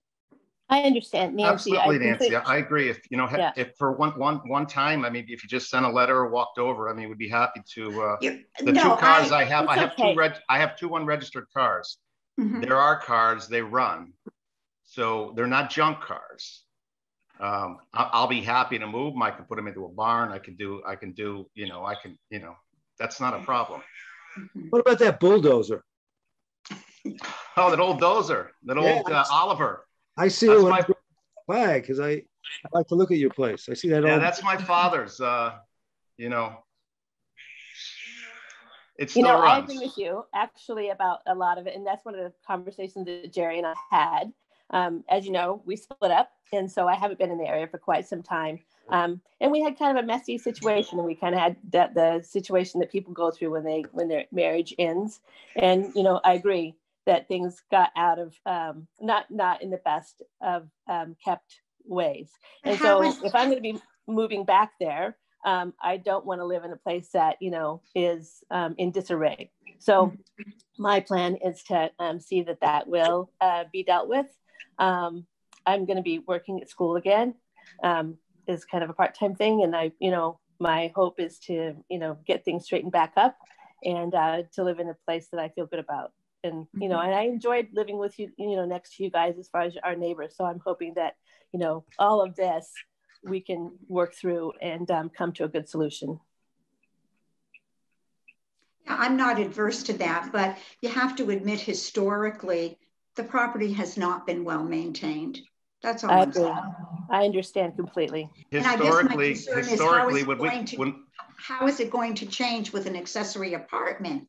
You would have additional people there. I mean, how? It's just going to be me actually, you know, working to try to get things back in shape again. And I'm hoping that Jerry can help me for sure. He doesn't live in the area. So, you know, we'll see to it though that we can plan for it to be kept back up again. And, you know, the lawn mowed and, you know, not so many weeds and the issue with the vehicles to be dealt with. And I'm glad that you said this so that way we can manage it. Roger? Yes, but should we ask for more than a hand-drawn plan? Because recently, and tonight is no exception, we have discovered that people tell us things. They tell us about ownership. They tell us about all kinds of things, their plans, and then suddenly those all change. And that someone draws something and tells us it's 800 square feet does not necessarily, and I'm not making any accusation, I'm simply saying that as a policy, I think we need something more than hand-drawn plans. I needed to say that.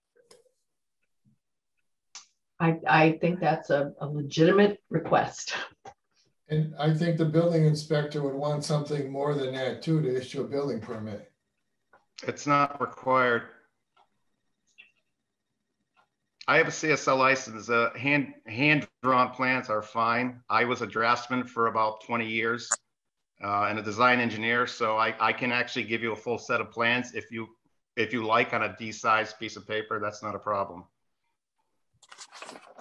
Well, I certainly think, and I can also vouch that the apartment will not be over 800 square feet. It can be adjusted, and that's a promise I make.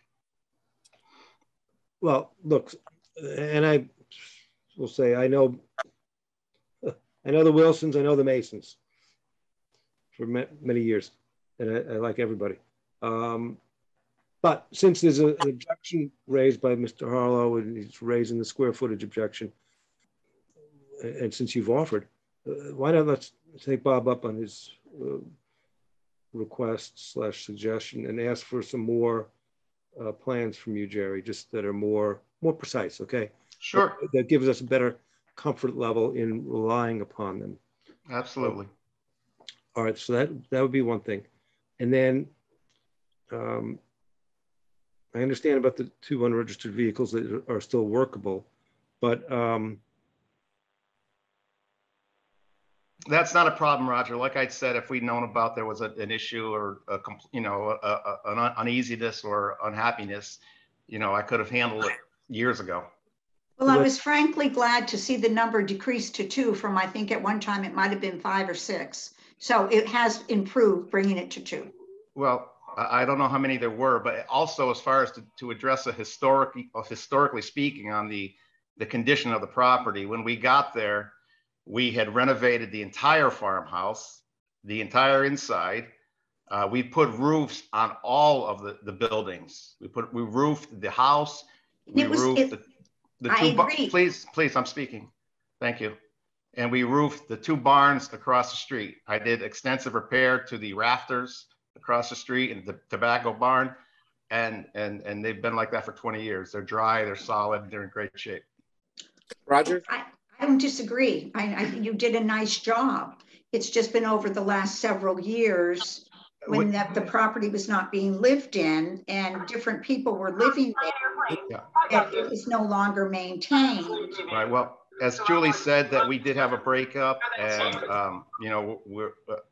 these things happen. I mean, it was kind of a little bit beyond our control. Things are a little more back to normal now, and also I'd like to address the part about thinking that there was never a reason where a bank ever the payments are always up on the building. So no bank was ever going to take it. So all these things that we hear are none of these. There's no truth to any of this. All right, that wouldn't factor into just as anyway. I understand. It just the rumors are. I just like to address them. That it just you have to address them at some point. Okay, Bob, what did you want to say, Bob? I just wanted to say, Jerry, that according to our zoning bylaws, you're only allowed one unregistered vehicle. Okay, Bob, that's not a problem. I can take care of that. So now, I wonder if this is a site where we should take a view. I'm happy to take a view. So we'll often pick a Saturday and we'll just come by and look. For those who aren't that familiar with the property, just look around. It's not necessarily a continuation of the hearing. There's no real tough questions asked or anything like that. It's just for us to eyeball the place. So, Bob, you okay with the view? Oh, absolutely. All right. How about this Saturday? Yes, if it's early-esque, like 10 a.m. Do you guys have to get into the property? Because I can't be there this weekend. I have to be away. Well, most of the time it's exterior. There was one time we looked at an inside of an accessory apartment that was already built. The accessory apartment's not built here, so there's nothing to look at inside.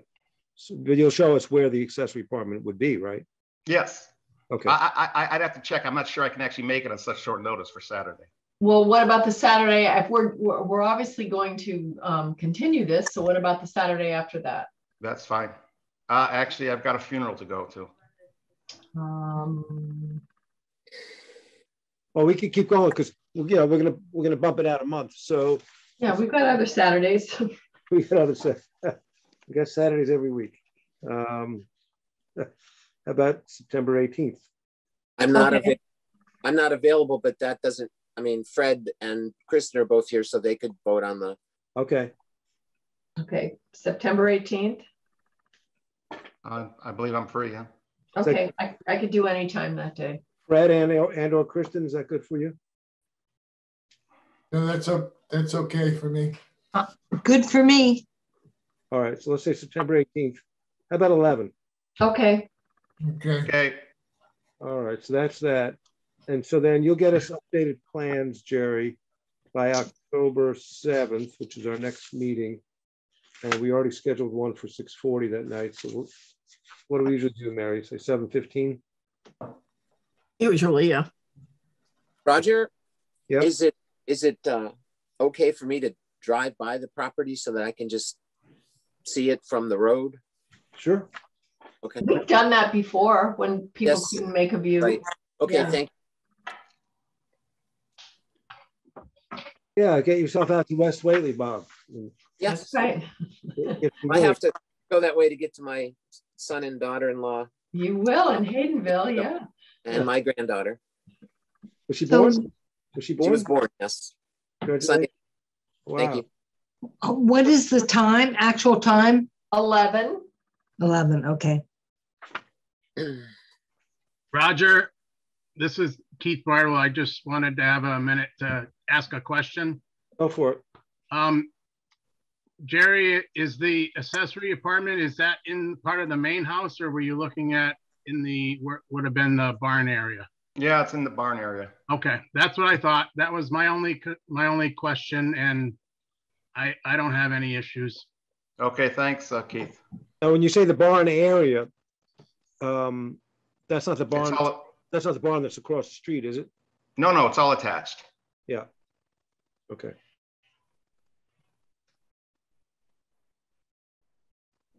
All right. Well, then we'll see you on September 18th. Yes. Okay. All right. So this meeting is adjourned. Roger, do you think we could have a break before the next one? Because this could go a while. I think a break is well deserved. Okay. Thank you. Thank you. Right. We'll take a 10-minute break. For the next hearing, the legal notice reads, legal notice, Zoning Board of Appeals, Town of Whately, Notice is hereby given that the Zoning Board of Appeals of Whately will hold a public hearing on Thursday, September 2nd, 2021 at 8:00 p.m. The hearing will take place virtually via Zoom. The rules of decorum for a public hearing remain in effect, and the chairperson will seek comments from the public when appropriate to do so. On March 4th, 2021, Whately RE Holdings, LLC, was granted a special permit for indoor marijuana cultivation on property located at 23A LaSalle Road and owned by LaSalle Florists Incorporated. On August 12th, 2021, Whately RE Holdings LLC applied for a variance to relieve the obligation of the applicant to utilize buildings in existence on April 24th, 2018 as part of this project. The applicant now wishes to demolish existing greenhouses and replace them with modern ones.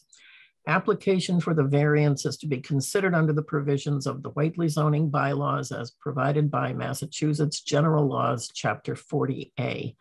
This notice is also published electronically on www.recording.com/public notices and www.masspublicnotices.org. Then follows the access codes and information. And the notice is signed Roger P. Lipton, Chair, Zoning Board of Appeals. And this notice ran in the Greenfield Recorder on August 19th and 26th. Okay, who's here for the applicant? Good evening, everybody. How you doing? This is Chris Simony. I'm with Whately RE Holdings and Canna Select, and we have a few others on the call as well. We do have a PowerPoint we'd like to go through, if that's okay, if you could enable screen sharing. Yes, I will. Let me ask my first question. Sure. Do you have any objections to the way the public notice was advertised? I do not. Okay. Okay, you are enabled. 1 second.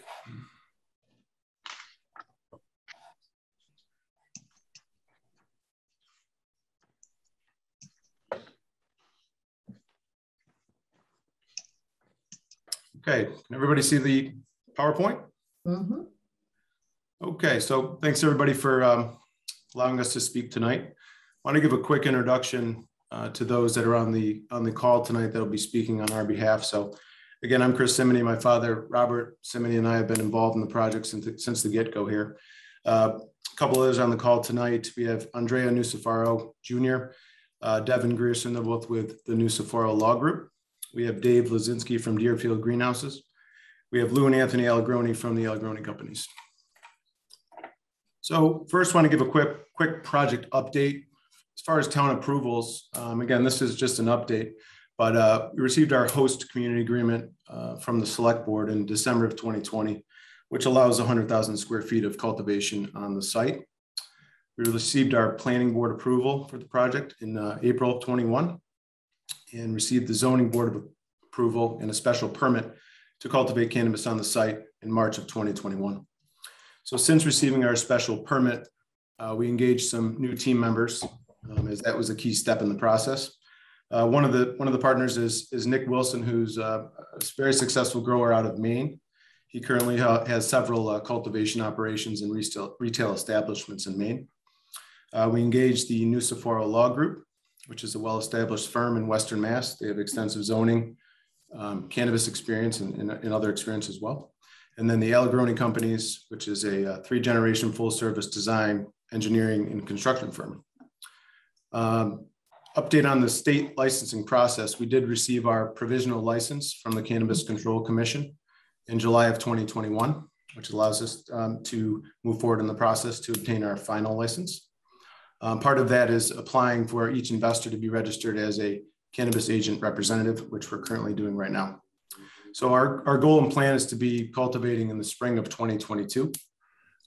As far as funding goes, we finalized our capital commitments. We obtained our first round of funding, and we're ready to move this process forward as soon as we can. So we're here tonight to request a variance, as stated earlier.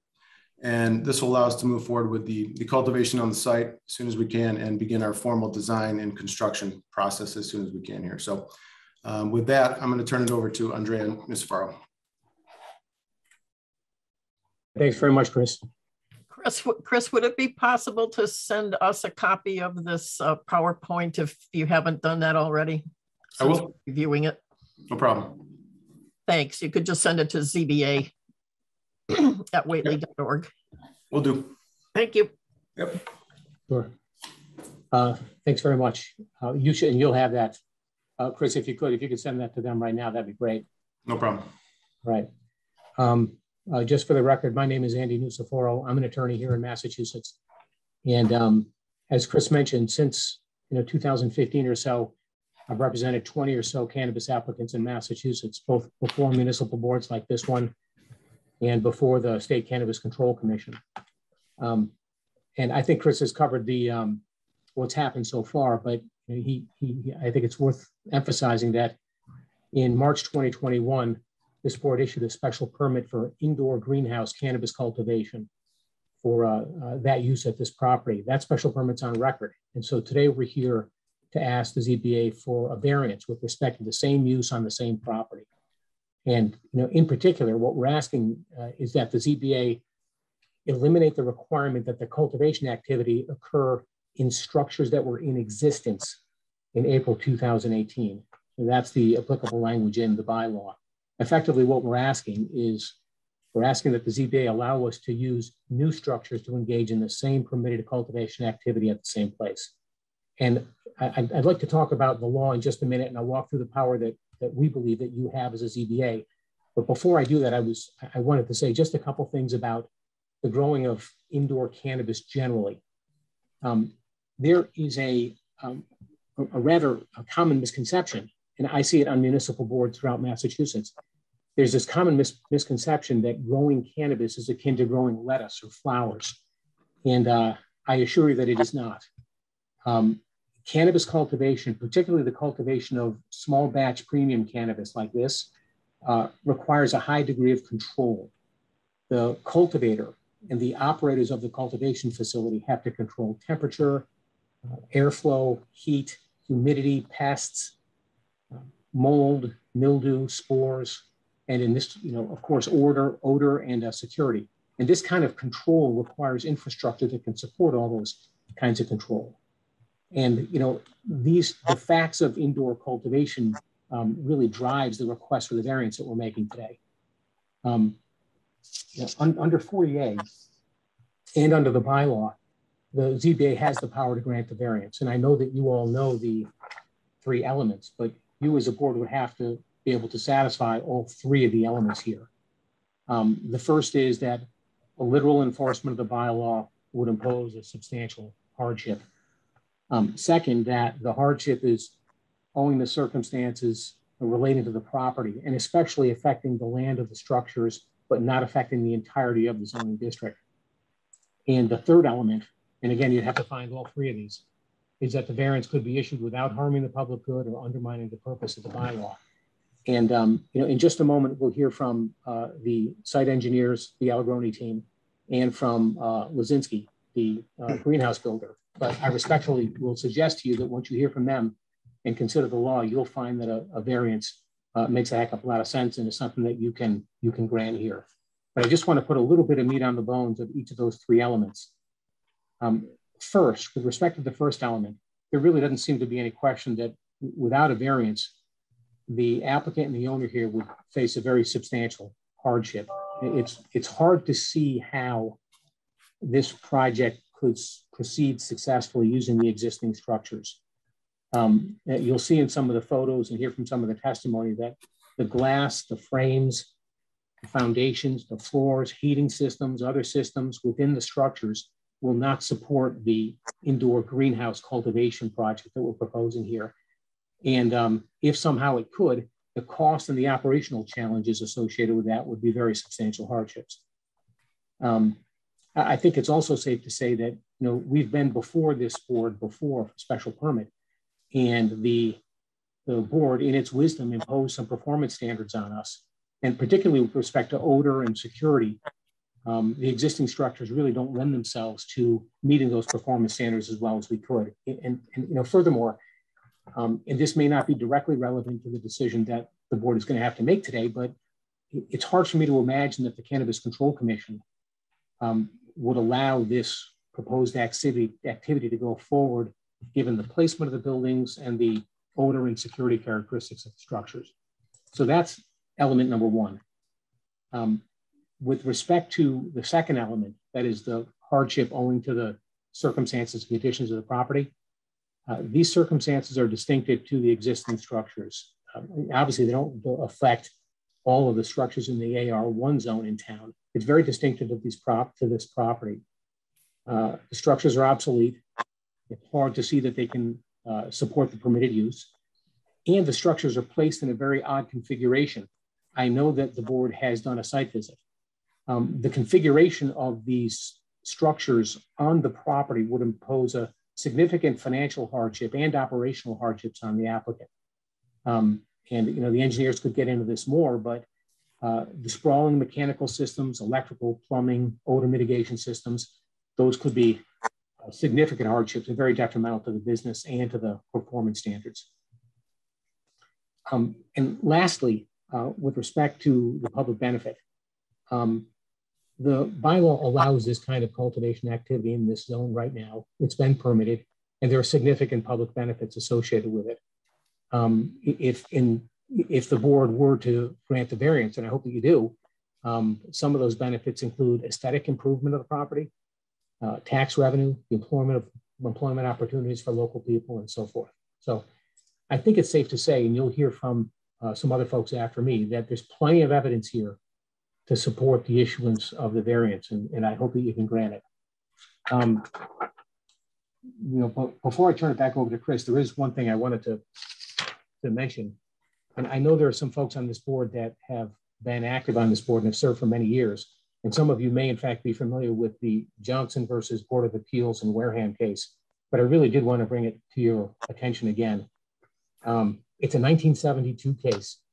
And in that particular case, a church group sought a variance from the Zoning Board of Appeals in the town of Wareham. And the church was an old church. It had outlived its usefulness. The congregation had merged with a different congregation. People were on their way in a different place. The church sat in an AR zone. And the church proposed a variance, sought a variance to put that church to office use. And the Zoning Board of Appeals allowed it. Some neighbors objected and went all the way up to the SJC. And the language that the SJC adopted applies directly to this case, I would respectfully suggest. And I want to read some of that language to you. The SJC found that conditions especially affecting the locus and the old church building created a hardship not applicable to the zoning district generally. And the court found that it is unrealistic to consider that the property could be used for the intended purpose. The Johnson case is directly on point. Certainly, in our view, you've got the power under the bylaw, certainly under Chapter 40A. The cases are with you, and there's plenty of evidence to support the issuance of a variance. And we certainly hope that you can get there. So why don't I'll take any questions that you might have, or I can turn it back to Chris and he can continue with the presentation. Well, I'm actually unfamiliar with the Johnson case, and I'm eager to look at it, which I can do through Westlaw. So thank you for pointing that out to me. Well, I guess I got one question. Maybe it's two, part A and part B. Didn't Mr. Smitty say you have provisional CCC approval, but yet you said that it's unlikely CCC would grant the approval given the shape of those greenhouses? Yes, excellent question. The applicant has secured something called provisional approval. The sequence of events that happen at the CCC include the following. First, the applicant has to submit a completed application, which is harder than it sounds, because they submit an initial application, and then there's an iterative process that goes between the CCC and the applicant until that application is deemed complete. So these folks have submitted a completed application, and then upon review of the documents, the CCC issued a provisional certificate. There are two remaining steps. One is a final certificate, And the final step would be a commence operations letter, which is a specific permission that allows the applicant, having satisfied all the CCC's requirements, to commence operation. What happens between the provisional certificate stage and the final certificate stage is the actual rendering of something called architectural review. And this will be an actual drawing, an engineered drawing of the facility submitted to the CCC. The CCC will look at it, and once they receive it, they will then come out and do a post-provisional walkthrough on the property to determine whether what they see on paper actually complies with the regulations as written. Typically, what the CCC will do is after they receive that architectural rendering and some other things, they'll come to the site, they'll walk through, and then they will generate something called an RFI. And the RFI is a request for information. So they'll ask a series of questions to the applicant. You know, they can relate to any number of issues within the application. The applicant must satisfy them before the CCC comes back for final approval. So it is true that we have provisional licensure at this point, but we certainly don't have the CCC's approval to proceed to build or commence operations. Okay, thank you. That answers that question. Well, then here's another question, which is, how did you get this far along with us and getting special permit and the other approvals from town without realizing that these greenhouses were insufficient for your purposes? Yeah, things changed for sure once Allegroni and Lazinski came. We really began to appreciate, based on their analysis of the property, just how deficient these are. I don't pretend to have any particular, real estate or construction expertise. Chris may have some of that, but whatever we have pales in comparison to what Allegroni and Lazinski bring to the table. And once they went to the site, examined the premises, they came back with a report, a portion of which you can see in this presentation, that really made us sharpen our pencils. That's really why we're here.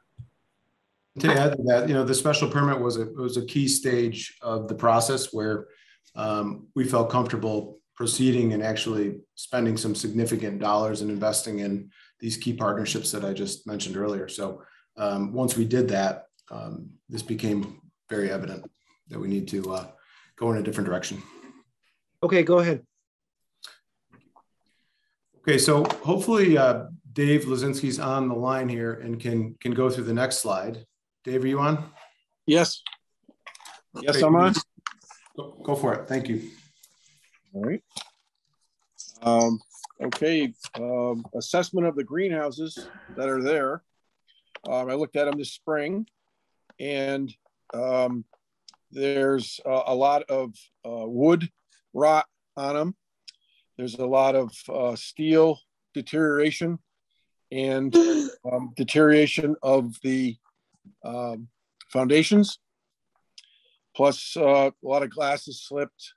Just very outdated greenhouses. They're pretty much past the point of return as far as trying to repair them. To try and repair them I would say the cost would outlive the means at this point.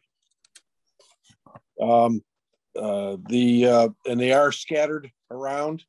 They're not very efficient as far as trying to work in them, as far as labor, and also heating them. The new greenhouses are much more efficient. So that's what we've assessed. And since I looked at them, I have actually worked for a cannabis grower and seen exactly what they need, what their needs are. And these old greenhouses are completely inadequate for cannabis growing. It was kind of a bit of an eye opener for me too. But what they need is what has been said already about temperature, airflow, humidity, all that. It's very, very concise. It's not just that they're, growing weed, it's a very scientific process that they go through.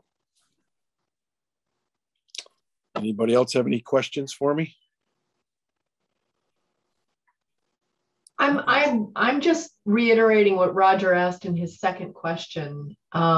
This seems late in the process to have done this kind of work, especially after coming for a special permit. This is essentially a wholesale redesign of this project, and it's just framing my consideration of it. And I think, again, previously, you know, this is new to us too, right? This was a new process for us. My father and I, we're finally getting to the point where we're engaging the proper professionals. I think the gentleman we had previously that was our head cultivator really didn't have the experience that is necessary to properly design and execute on the grow. And we've got a new head grower that has really, really good experience. We actually went out to his facilities in Maine. He knows what he's doing. And I think that opened our eyes. And then we got the Allegroni folks involved, and Andrea's firm has done so much with cannabis, and all of that kind of, you know, led us to this stage of the game when we say, okay, we need to move forward with this new plan at the site to do this right. We want to abide by the odor concerns. We want to abide by the security concerns. We want to make this look nice. And we want to have a viable project that we can do good for the town and be good neighbors. So I understand the question, and you know, realistically, this is new to us, right? So if we could do this all over again, we'd certainly do it differently, but we're trying to do our best to make this project work. And I think we have a viable project here that we can do. And that's where we are now. Yeah, if I could just chime in here with something. One of the things, once Chris and I started working together on this, one of the first things I noticed in the special permit was the best available technology requirement for odor mitigation. And, you know, we take that seriously. That is not uncommon. We see it in municipal permits all over Massachusetts.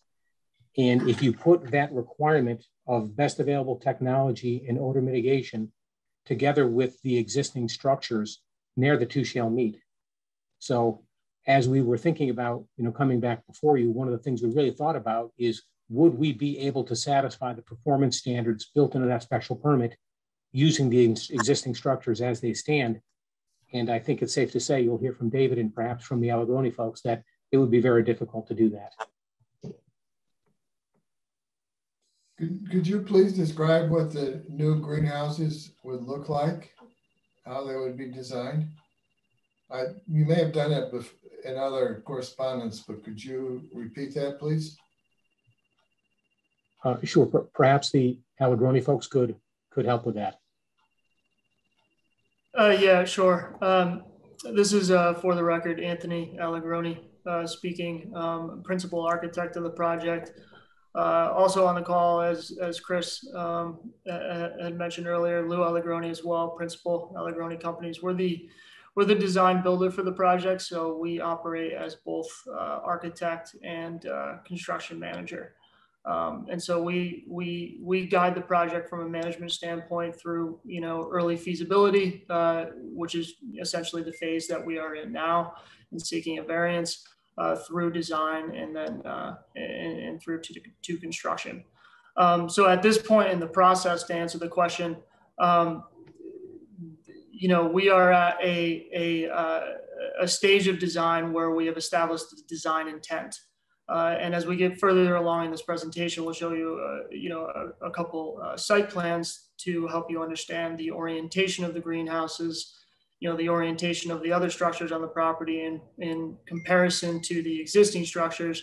But we're not going to pretend that this project is fully designed right now and fully engineered right now. That process has to be taken in place. What we can tell you is the design intent, which we will go through. But unless we seek this variance, you know, ultimately the project would not be feasible. And so, you know, we wouldn't typically advise our client to, you know, spend the dollars, spend the time, spend the effort to fully design a project prior to receiving, you know, the variance and the proper procedures in place in order to, you know, allocate a build and receive a building permit and ultimately begin construction. So, you know, staying true to the process, we're at the beginning stages, and much work has been done from the feasibility end, but there is much work to be done from a design and engineering standpoint. So we really can't fully answer the question of exactly and precisely what these greenhouses will look like. And we're open to continuing that conversation, but perhaps explaining the orientation of the greenhouses on site will help you better understand what that intent is. Are you aware of the definition of a greenhouse in our zoning bylaws? Can you repeat that, please? Are you aware of the definition of a greenhouse in our zoning bylaws? Pertaining to seeking a variance?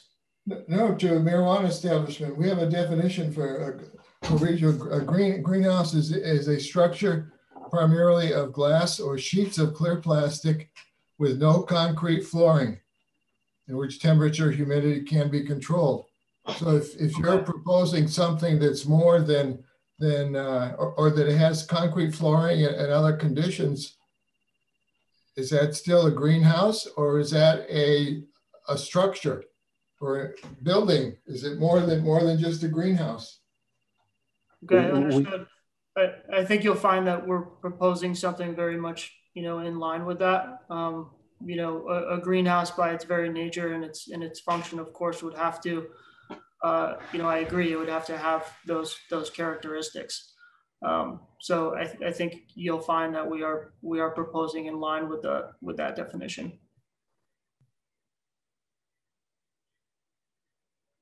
So of course, this greenhouse will include, just to be more specific, the greenhouses will be made of either some combination of glass or polycarbonate. Is it 1-ply polycarbonate? Is it 2, 3, 4, or 5-ply polycarbonate? We don't know. That has to be factored into the engineering analysis. That has to do with our R values and our overall thermal envelope based on what specific engineering systems are going to be integrated into this design. So there's really things that we can't nail down with 100% certainty right now in regards to the precise materials until we get further into the design and engineering, which of course we will upon after seeking this variance. But of course they will be greenhouses by their nature. This facility is intended to fully harvest natural light and be passive to a certain extent. So this is not an indoor growing facility where of opaque walls where the cannabis is produced entirely with grow lights and strictly engineering and technology to mitigate the indoor temperature alone. These will be greenhouses that have translucent material, again, whether it's polycarbonate or double glazing or triple glazing, that's still to be determined. But that is absolutely part of the design intent. Does that help answer your question? Kind of does for now, but I guess we'll wait to see what your final design is. I'd just like to see what your final design is at some point. Yeah, absolutely. We will absolutely show you the final design. What we are talking about here is to deliver to you the design intent. Again, I don't mean to repeat myself, but the design intent for this project so that we can explain, our intention is to remove some of the structures due to the existing conditions and replace those structures with new structures in a different orientation.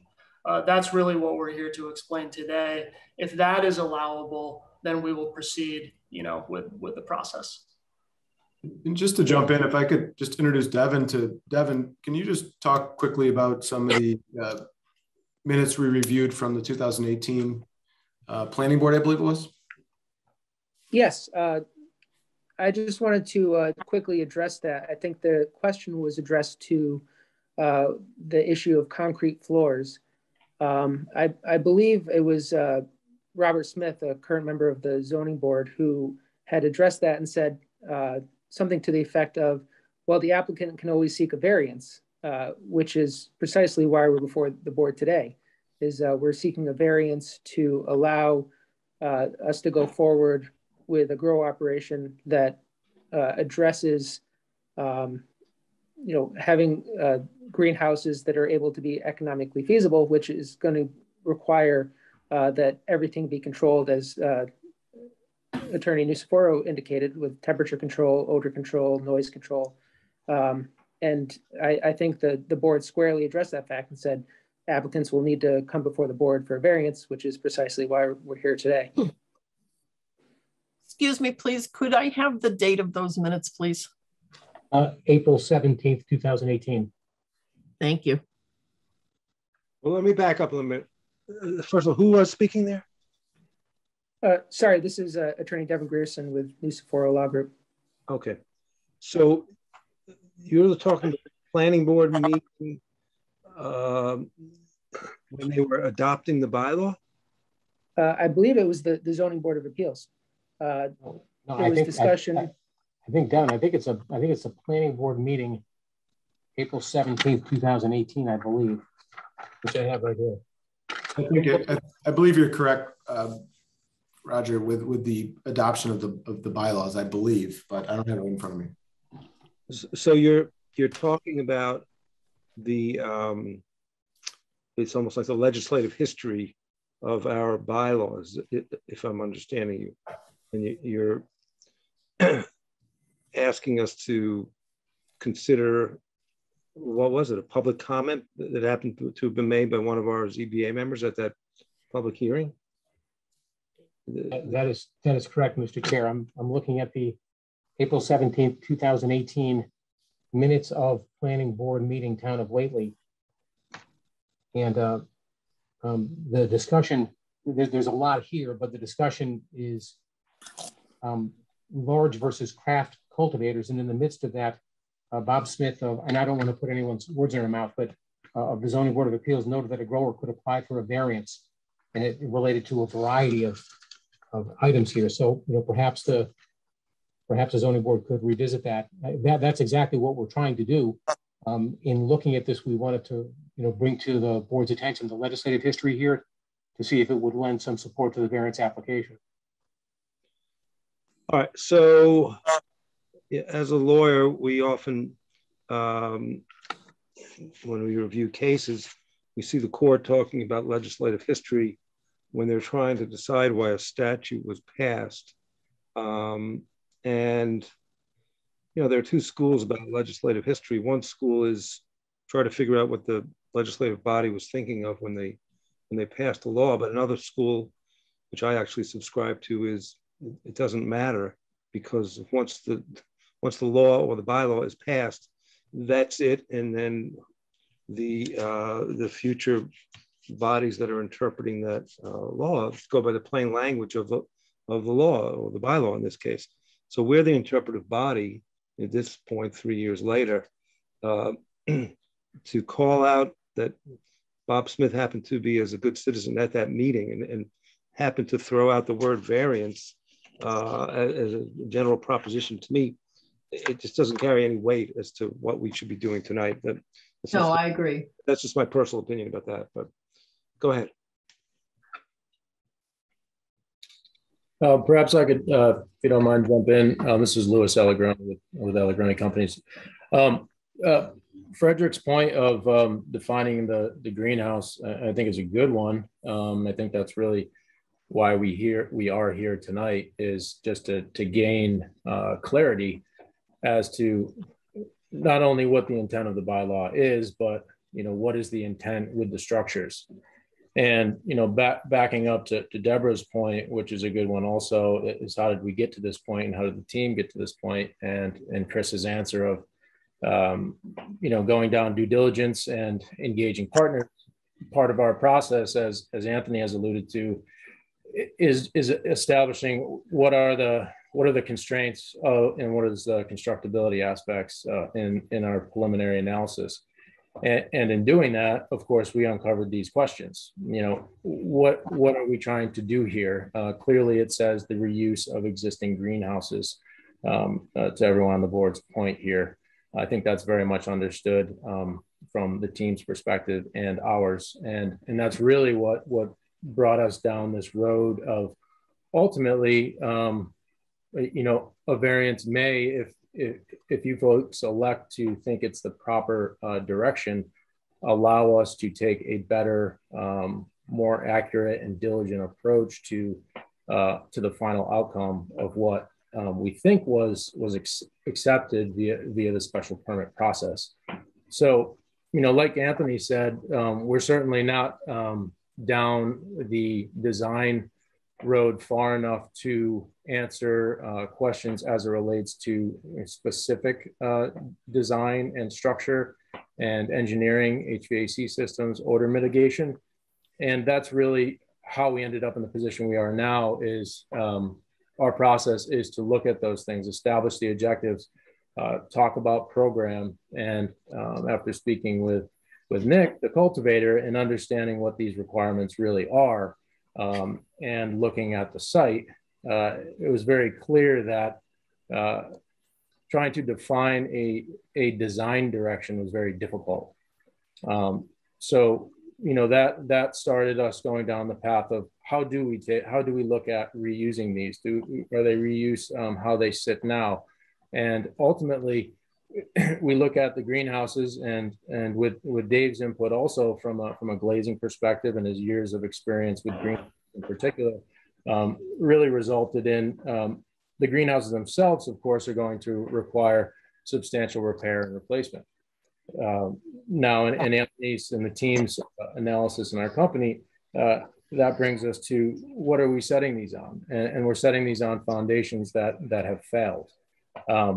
You know, the greenhouses have served a useful life and served the LaSalle's, the family, well over many decades. But it's very clear that they're at the end of their life cycle. And they're probably at the end of their life cycle, even in its current use and current business. So, you know, we're here also just to gain clarity in, you know, what is the best approach here, so that we can ultimately end up with what we think has been approved by the board, to ultimately end up with a professional product, an aesthetic that the town's expecting, an operation that the town is expecting. And that's, you know, really, like Anthony said, that's what we're tasked with, is taking this programming and feasibility phase as step one. And we found ourselves here because the constraints that were before us on site really didn't lend us to a definitive direction. So I just wanted to make that clear. To Frederick's point, you know, what is a greenhouse? Absolutely. You know, the intent here is to replace the greenhouses, and that's Nick, the cultivator, and the team's goal, and that's the goal that we're tasked with implementing. Yeah, I mean, it's good images. I think many of the folks I assume are familiar with the site. Great property, very known property, but the buildings at this point really need substantial repair. And after getting into the structure, you know, just one aspect of the design that we would have to analyze, we can't put anything on them again. So we're essentially tasked with, under the current special permit, you know, replacing or somehow restructuring what's already there, which is ultimately going to result in a complete removal and replacement. And after looking at a complete removal and replacement and understanding the program that the team is trying to achieve, it would be advantageous to lay these greenhouses out and design them, you know, in a more efficient and economical manner.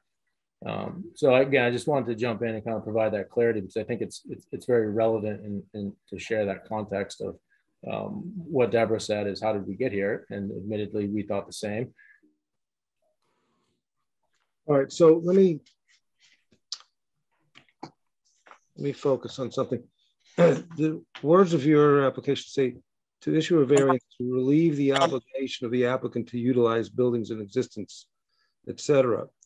So if I'm understanding now, based on what I'm hearing, is you're only here tonight asking us for the variance to relieve you of the application, but you're not here asking us to approve specific greenhouses? Is that the idea, Councilor? Andre, you're on mute. Yeah, sorry about that. It is. We would anticipate if the board were to grant the variance, we would come back before you with a special permit application and then more precisely define what we're seeking a special permit for. Well, that makes things more clear so that you're not asking us to focus on any particular greenhouses. And you're simply asking for the legal declaration of the relief, as you call it. So that in theory, we could grant the variance and deny your next special permit application if we didn't like it. Theoretically, you could do that. Okay. I mean, I think what we're really focusing on today is that notion of existing in April 2018. Okay, well, the focus is good. Then is it even worthwhile for me to ask how many greenhouses, how many square feet, or is that just really beyond what you're asking us to think about tonight? Chris, well, up on the screen, actually, you have an answer there. Yeah, I think if we can go through the next few slides, yes, that may clear up some of the questions you may ask. And if Lou or Anthony, I'm not sure. Yeah, I can jump in here again. Anthony Allegroni speaking again. So on this slide here, so we talked about the existing conditions. Lou went through that a bit, and Chris browsed through the photos for you. I know everybody's very familiar with the site. But ultimately what, we're getting at here is that considering renovating the structures simply isn't feasible. They're at the end of their life cycle. And so looking at these structures from a building code perspective and a proper engineering practice perspective, it simply would entail new construction in order to make these structures viable, functional, and ultimately energy efficient and operational for a cannabis facility. And so existing versus new building coverage. So existing being, what we're saying here is that the existing buildings cover approximately 29,000 square feet of building coverage on the lot now. What we're proposing is roughly the same at 32,000 square feet. So the point being is that considering the renovation, if we were to call it a renovation, would entail ultimately, realistically, it would entail new construction. What we're proposing is really not any more extensive than what it would be if we were to, proceed with what we would consider a renovation. So existing first proposed, is really, equivalent on that level. The 30% max building coverage allowed, that's a zoning requirement for reference, which is around 188,000 square feet technically allowed, which we are of course well below that, and the existing conditions are well below that. So we're really nestling ourselves into proposing to develop this property in a similar manner than what would be required if the existing structures were to be renovated. You can go ahead and go to the next slide, Chris. So here's the existing conditions plan. So I know everybody's familiar with this. So here's the layout of the existing buildings. The white blocks that you can see, as you know, those are the existing greenhouses. And that central darker line, that's sort of an L configuration, that's the existing structure or existing, residential looking structure or head house for the sake of conversation on the existing property. And so as you can see, the greenhouses in the arrangement of them, as others have mentioned, are oriented in a very inefficient way from an overall staff operations standpoint. And so understanding the existing conditions and understanding what would be entailed to create these greenhouses and make them operational, we would propose to modify the layout of these greenhouses that differs from what you're currently seeing in the existing conditions. If you go to the next slide, Chris, to our proposed intent.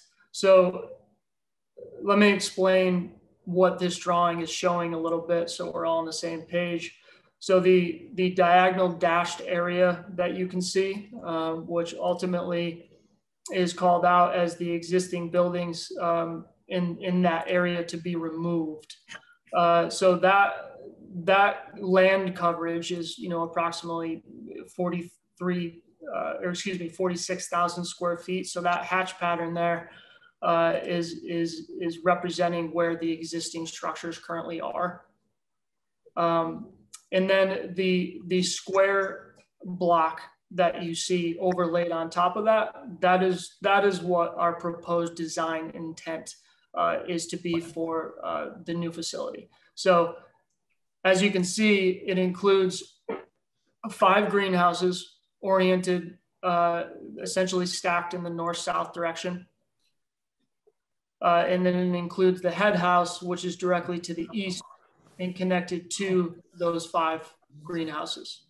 And so what we're doing is we're taking an equivalent footprint that is comparable to the existing facility and condensing that, reducing the sprawl for overall efficiency purposes from not only staff operations, but overall energy efficiencies. And really condensing this, and overall, we feel aesthetically, overall improving the site. And so, again, in regards to existing versus new, and what would be required to bring these greenhouses up to building code standards, engineering, and overall operational success, really the new construction is comparable to what would need to be done. So at this point, happy to answer any questions that's not clear or may not be clear on this drawing in regards to existing versus new. I'll leave it at that. Anthony, if I could just chime in with something quickly. I think the question might have pertained to what these would look like. That is how they would appear. Yep. And I wonder if you can, I know that I don't want to put you on the spot here because I know you don't have these designed to a particular degree, but is it safe to say that these are going to appear to be greenhouses with the standard characteristics like glass and frame and steel and peaks and things of that nature? Absolutely. 100%. These are the 5 structures that you see there towards the west end, oriented, as I said, stacked north to south. Those are all the proposed glass structures. So those are consistent with the definition of a greenhouse that was explained earlier. And again, glass, polycarbonate, translucent panel glazing. Roger, I'm just confused. What are we supposed to be acting on, to demolish the existing greenhouses? Because they say they're not asking us for comment on the design of the new ones. And if that's true, do we really need to take a variance to demolish existing greenhouses?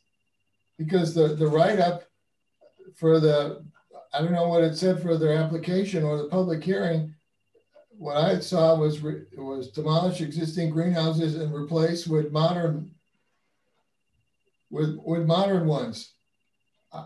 I mean, if we agree on that, we're agreeing to they can replace them with modern ones, and I don't think we have enough information to determine that. I guess what we're asking you for, if I could try to provide some clarity, because I know that could clearly be some confusion. We are requesting that the Zoning Board of Appeals relieve us from the requirement that we use existing structures. That's what we're asking for. And as I said before, we would come back before you and put in front of you a more robust reflection of what we're proposing at the site as part of a special permit application.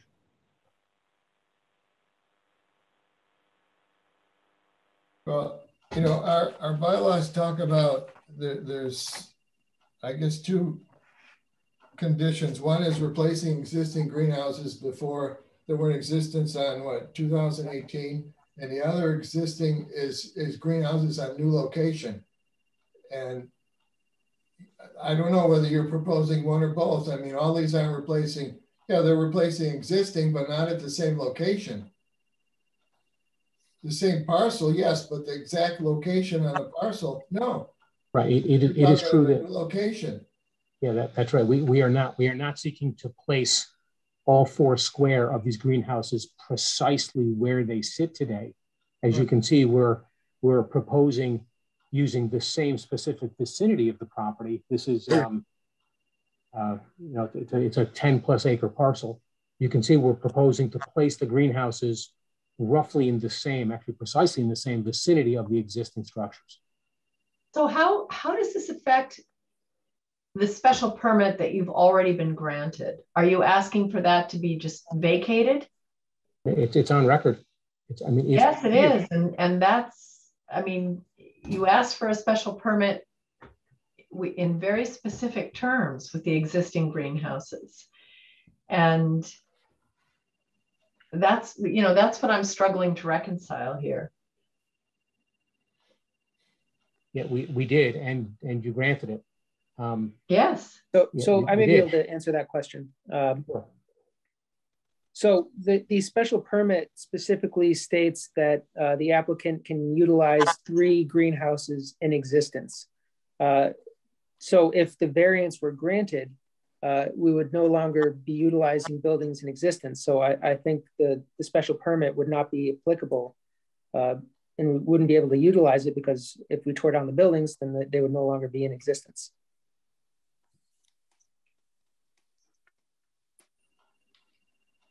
So to reiterate, you'd have to return with a new special permit application. That is our understanding. So one thing that we haven't mentioned here, but the problem that they have is that they are in the AR1 zone. So yes, that the, if you look at the table of uses, by special permit in AR1, you are allowed to be a marijuana cultivator if you use those greenhouses in existence, et cetera. But if you go up one box on the chart, you can be an indoor marijuana cultivator in the AR2 zone by special permit without using an existing greenhouse. But if you are in AR1, there's a big no there. You can't even get a special permit to be an indoor marijuana cultivator in AR1. So the only way to be an marijuana cultivator in AR1, as it's currently written, is through the use of existing greenhouses. So that's the nub of their problem. They're in AR1. So the only way to do it is to get a variance. Well, if you don't want to use an existing greenhouse, right, and you want to build a new greenhouse in AR1, you got to get a variance, right, to do it. That's our analysis exactly. Yeah. So that they've chosen, you know, as a matter of strategy, to use a 2-step process. Well, I guess it'd be a 3-step process if you count the part that already happened, but a 2-step process. Seek a variance, see if we'd even agree to it. And then if we did, then they know they can spend the money and get a nice fancy design, or efficient design, let's call it that.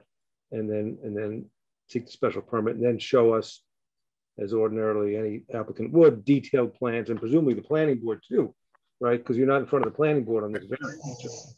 That's the territory of the ZBA. So, I mean, from a big picture, it's an interesting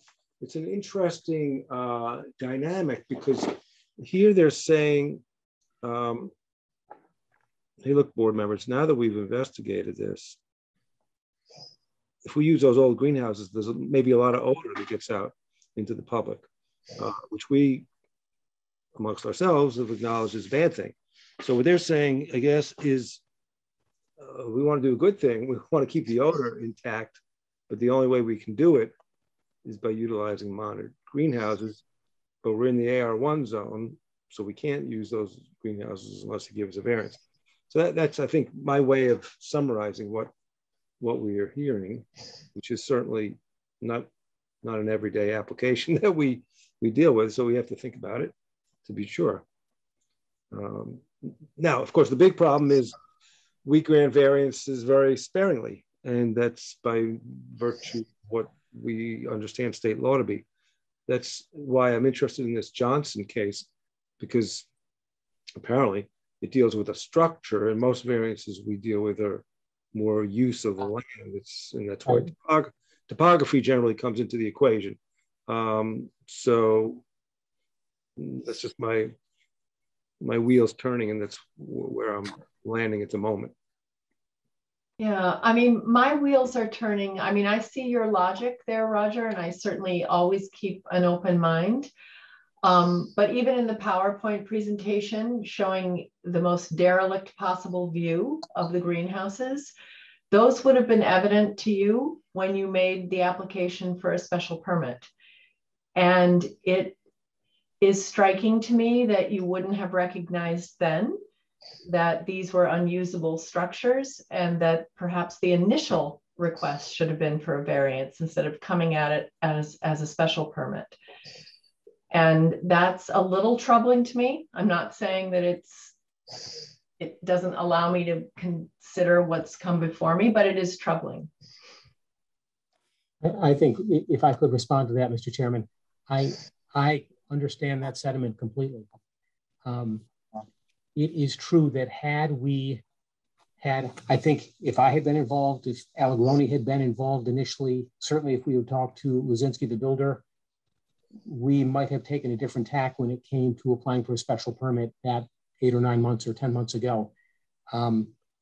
We've had now the benefit of that analysis. And there are two performance standards that I think we should reiterate here. Number one is odor control. It's been discussed. It'd be a very tough performance standard for us to meet given the existing greenhouses. And the second is security. And that, is something that arises under your bylaw, but it is uber important with the CCC. So try to meet the performance standards around here. That's really why we decided to take the tack that we're taking at this date. But you make two excellent points, and those were points that we brought up in the special permit process. And the permit was extended because your clients said that they could meet those standards. And so the fact that they felt they could meet them then and now feel that they can't now, it just gives me pause.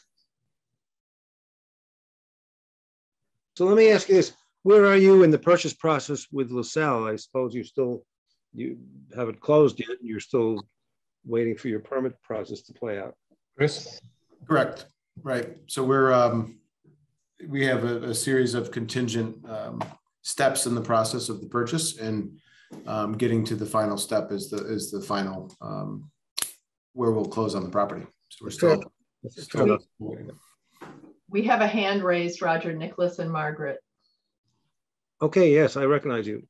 I don't know whether you're up to the point where you're willing to take public comment yet. Yes, we are. Okay, my name is Margaret Christie. I live in the center of town. I sit on the Ag Commission here in Whately. I want to be clear that I'm not speaking for the Ag Commission, but just to give you that background. And I just want to speak briefly about the potential community benefits of the legalization of cannabis cultivation. I think we've seen tonight that there's clear benefits for lawyers and engineers and designers, and that's fine. That's, provides economic benefit to all of us and job creation. But another constituency that I would really like to see benefit from this is farmers. And I think somebody just mentioned John LaSalle and the LaSalle family. Like a lot of farmers, they have worked very hard in a business that often doesn't provide a huge payback in a financial sense, but that stewards our open land and provides community benefits in the form of jobs or food, or in this case, flowers that are valuable to all of us, but doesn't always provide a really clear path forward, particularly in a financial sense, if the farm is, gets to the point where they're ready to move on to something else in their life, a new enterprise or to retirement. And I think cannabis has the potential for some farmers to make that path forward more clear. And I think in an agricultural community like Whately, that's a really important potential benefit. And so I just want to speak to the value of this project for a property that's a little bit unusual and could be difficult to, figure out the next step in other kinds of agriculture, but I think is a really good fit for cannabis. As you all can know and can see from this map, it's kind of squeezed in there between the highway and 5 and 10 and the river. And so there are not lots and lots and lots of neighbors. So in that sense, I think it's a good place, for a cannabis operation. And as I said, I just think this is an important new avenue for farmers to increase their options, if they're ready to move on or to diversify their operations. I think we're all figuring out how to do it. And so some flexibility, is really warranted. So I guess I just want to, urge you to consider that as another factor in making a decision about whether to, demonstrate some flexibility in this case. So I'm supportive. Thank you. Yep. Because Roger, I'd like to see a drawing showing where the AR1, the 400 foot for AR1 appears on this site and where's the restrictions for the wetland, I guess, for the river going here, to see exactly how much property is available for greenhouses, and is this the best or the only location?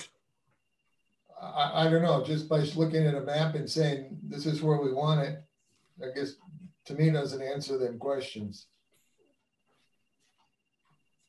So on the petitioner side, does anybody have a map showing the AR1, AR2 designation or demarcation? Yes, there's the AR1, AR2 designation, and I'd ask the Allegroni team to correct me if I'm wrong, that's it.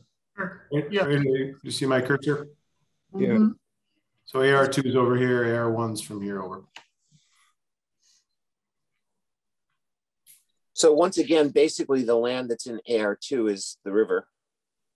There's a small portion of that. Trust me, we've looked at this a million times. There's a small portion that is in AR2 that is potentially usable, but not great, not very efficient.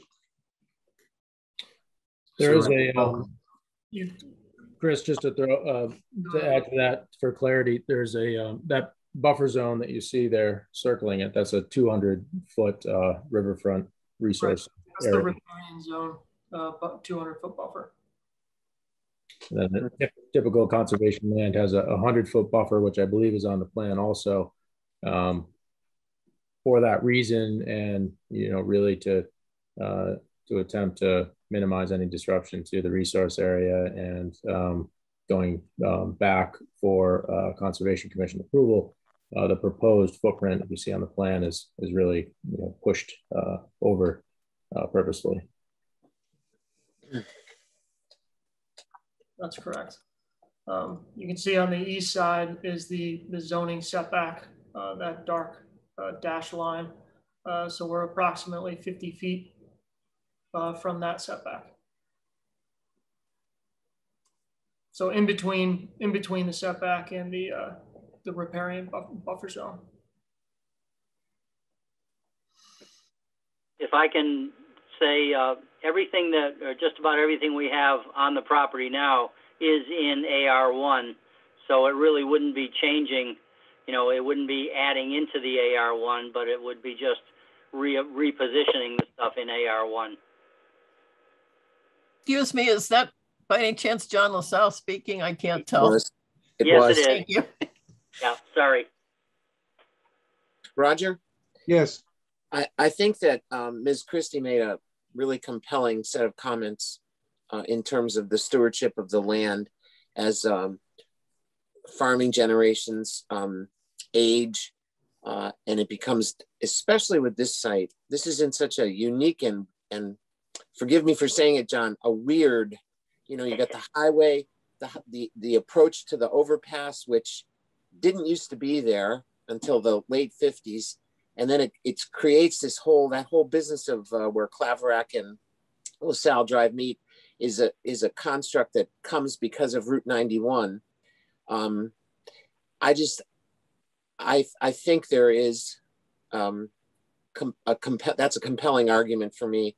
It's also a compelling argument that if anyone has ever been involved in renovation, what you think you have until you finally blow a hole in the wall or whatever often is not exactly what you have.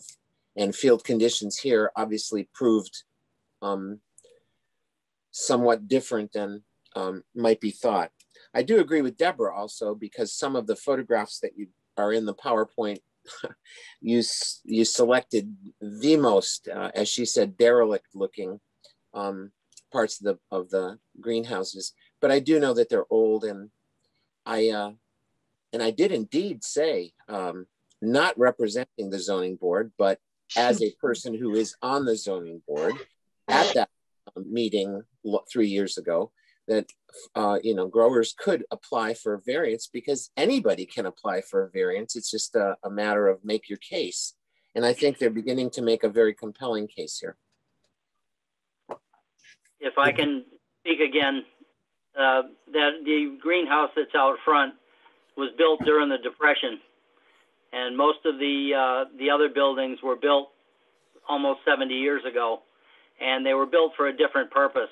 And even as I am trying to continue to make a go of it now, it gets just harder and harder because they're just not efficient the way they are. And so, you know, I as much as it pains me to say that these greenhouses need to be, you know, they are basically obsolete. 20 years ago, a ag engineer from Yukon came to look at the property, and he told me that greenhouse probably should be knocked down because it was not renovatable the way it is as a modern structure.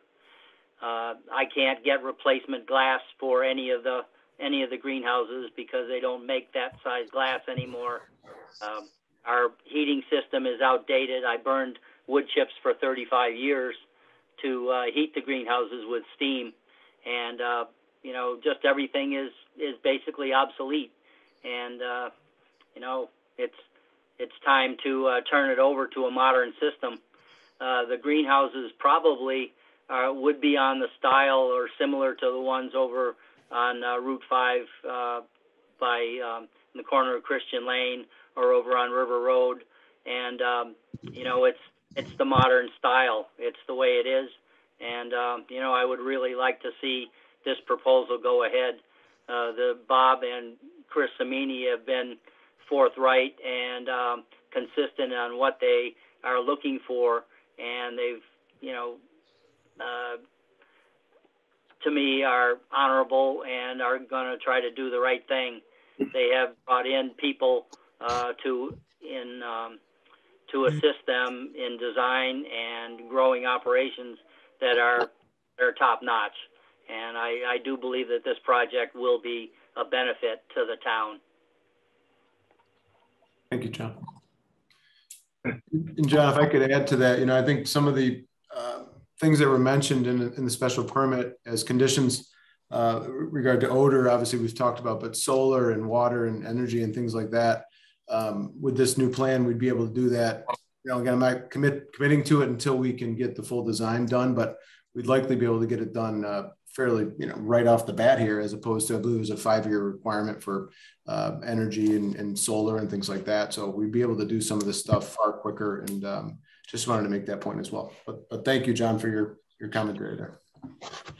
Is there Mr. Ludlam who's on the line or on Zoom?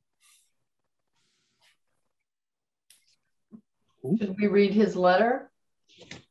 There were several letters. I haven't seen his name. I've been up and down the attendees several times, and I haven't seen Ludlam appearing anywhere. But some people just have phone numbers. Okay, so the reason I asked is he did write a couple of letters to the board. They're extensive. We're unmuted. Hello?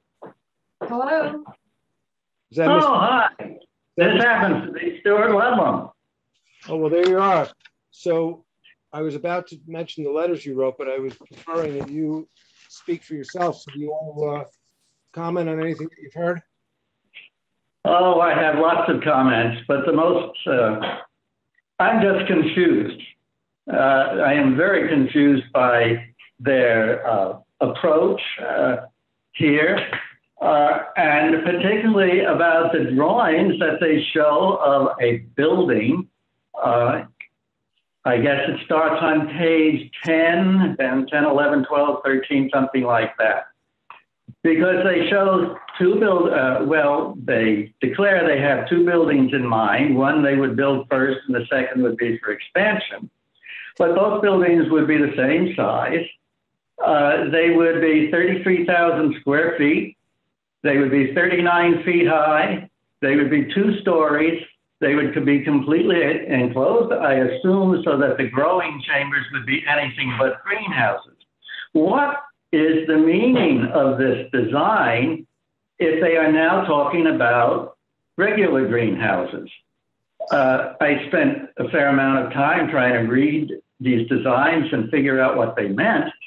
But to make a decision, we need good information. To make a decision, we should have a far better design before us that addresses the questions that the zoning board has put to the applicants now. And my wife and I think that under the present circumstances, either the plan that they have put forward should be denied. Well, I think I'll just leave it there. It should be denied because the change between the first plan and the present plan is very great. The area that LaSalle's place could give them for growing marijuana was 10,000 square feet. Because those 2 buildings that are on page 9, the big squares, are 2-story, they add a total, they would sum up to a total of 80,000 square feet of growing space, which is 8 times the original application. What is exactly on these people's mind? What do they really want? We need their plan before we can actually make a decent decision. I think that's my major concern right now, that everything is up in the air. I have no idea what the plan is. I cannot look at that plan, therefore, and say, what are the environmental consequences of putting this in?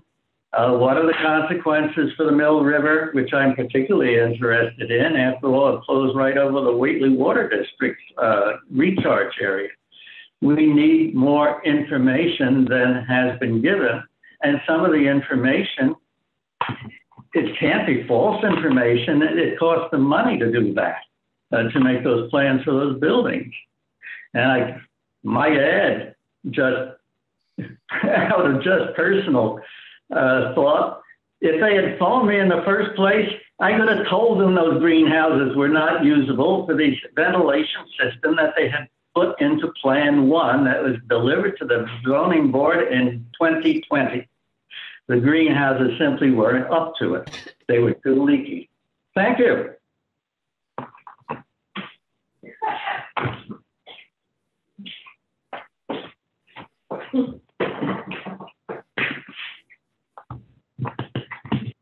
He talks about page 9. Do you know what page that, I mean, I don't see the numbered pages that he's talking about.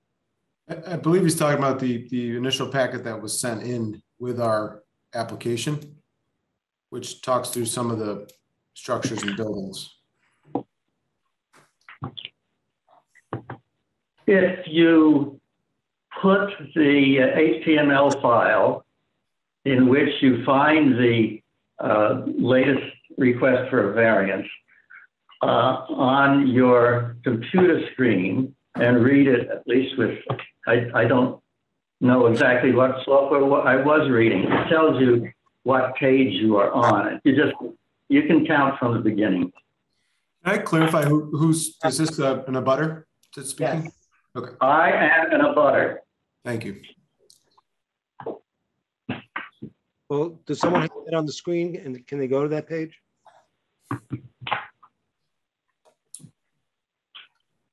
Let's see if I can find it here. I went down 9 pages and came up with, I think, the second page of the drawings. It says new proposed site plan for the LaSalle property. Which does? Oh, No, not yours. That's yours here? Yeah. Okay. No, right after the last map, the map that showed the orientation of the new greenhouses, there should be a series of 4 or 5 pages. The first page shows the floor plan, first floor plan, showing 5 greenhouses and industrial area, office areas, and so forth. It also shows the second floor. I think the page after that is a side view of the building. It might be 2 or 3 pages after that, though. It shows the building of the dimensions that I pointed out, 39 feet high and 2 stories. This material was sent to me by the Zoning Board of Appeals secretary. Talking about this, can you see my screen now? This Yeah. page or the page before it? I cannot see your screen. He's on the, he's on the phone. Okay, well, I'm not sure which. It looks like it could be page 9. At least your reader's calling that one, the previous one, page 9. I think he's talking about this. Although I mean, we'd be happy, Mr. Chairman, to walk through each of these slides, but I think he's talking about this, which is 5. If I know it doesn't set up, it's a 90 degree based on what I can see here, but those are the 5 greenhouses with an attached head house as depicted on.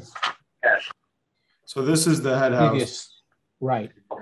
These would be the 5 greenhouses. So to your point that there's not 80,000 square feet of grow canopy here by any means. No, but you have 2 buildings with 2 floors. And if you add it all up, there's 80,000 square feet of growing area.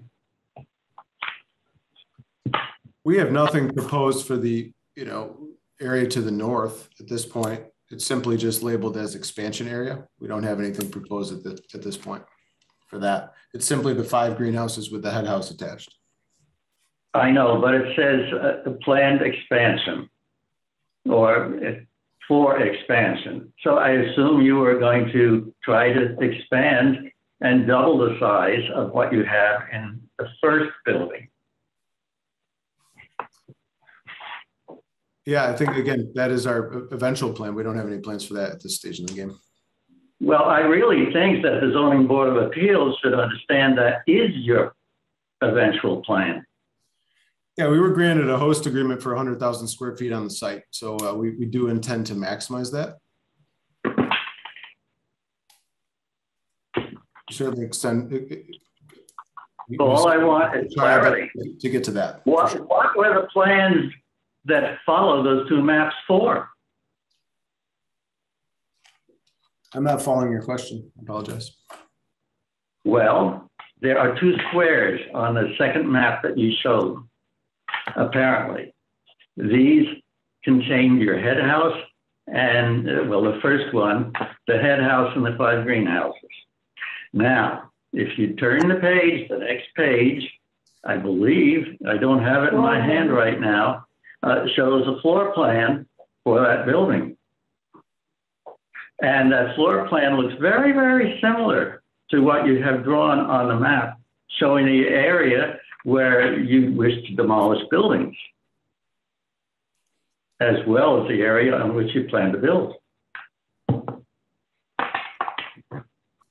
Maybe I could jump in. I'm not sure what we're trying to clarify here, but just to reiterate that the greenhouses, for your understanding, are one-story greenhouses. The building that's shown in as a preliminary concept is shown with the necessary program and will comply with zoning height restrictions. Now, similar to the house that's there now, and that's so what. You are saying then that you would abandon all the plans that follow that map and you will propose new plans. Is that correct?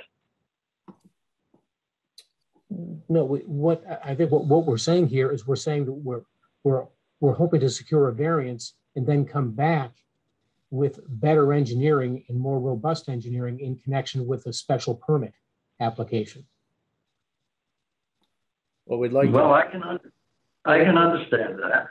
I think what we'd like to demonstrate to the public and to the board is what the concept is here of the new structures.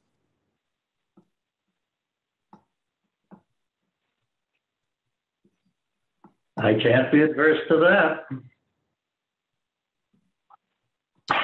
So it's almost 10, or it is 10 after 10.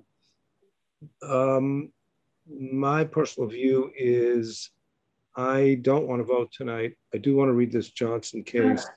I want to see if there's support in the law for this type of a variance.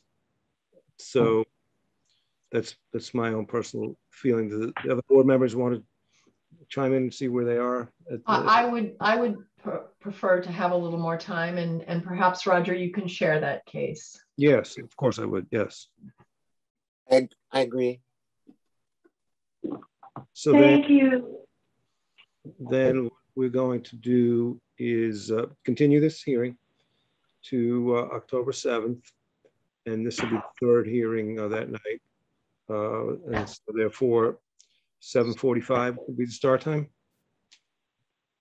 Could I address the question to the board before we adjourn? Sure. If the board is going to be taking this into consideration, in the interim, would we be able to submit a special permit application, assuming the variance were to be granted, that would more accurately detail the planned buildings and hopefully address some of the concerns regarding those? Well, this is a unique case. There's nothing that prohibits you from submitting a special permit application. Nothing that I'm aware of. So my answer would be yes, you can. Would they have to apply for a special permit? I think that's what he's saying. Is that what you're saying? Right. So bring in. So you'd have to. We'd have to advertise and such. Yeah, well, I think some of the questions and concerns of the community were addressed to the specific buildings and what exactly was going up. No, and, I absolutely understand that, and I appreciate that. I'm just wondering, from a legal standpoint, do you have to make a new application for a special permit? Do we have to advertise it? Do we have enough time to do that? Well, that was part of my question to the board, is if the variance were granted, should we have a special permit submitted so that they could act, so you would be able to act on the special permit allowing this use if the variance were granted? And just to interject, and Devin, correct me if I'm wrong, and Andrea, I believe I've seen this, but perhaps the board would want to amend the current special permit as part of the optimistically approving, if we're fortunate enough to have the variance approved. The special permit currently in place would be amended with revised plans. That would be a big amendment. Leave it for your council to figure out what the best strategy is. There's nothing that prohibits you from filing an additional special permit request. There's nothing that prohibits you from formally asking us to amend a special permit. There's no guarantee that we would act on either of those on the same night of October 7th. So you're free to utilize the procedures that exist. Thank you. You're welcome. Roger, may I ask a question? Yes. I'm in a butter. Can I ask what the role of the planning board is and have the petitioners figured out when they're going back? I presume that would have to happen. The site plan would have changed, will be changing, I presume. So in a variance application, that's strictly zoning board of appeals territory. planning board has no particular role in that, or no role at all. The site plan application would be required in conjunction with a special permit application. So yes, they would have to go back to the planning board.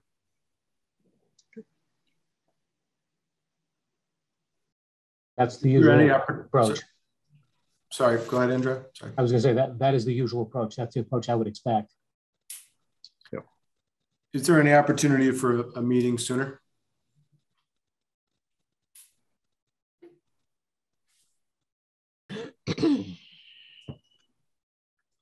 Well, to be honest, we've had our hands full this calendar year with a lot of applications. We have a lot of work to do. We've got a view in the next couple of weeks. We've got to write up the decisions that we've made. So I'm going to stick with our monthly schedules. I think that's fair to a volunteer board like ourselves. The reason I ask is just we're approaching the winter, and our goal is obviously construction as soon as possible here, so we can hit the ground running. So we lose a month here, it hurts pretty good here. So if you consider that, we'd appreciate it. But I understand your volunteer role and respect your decision.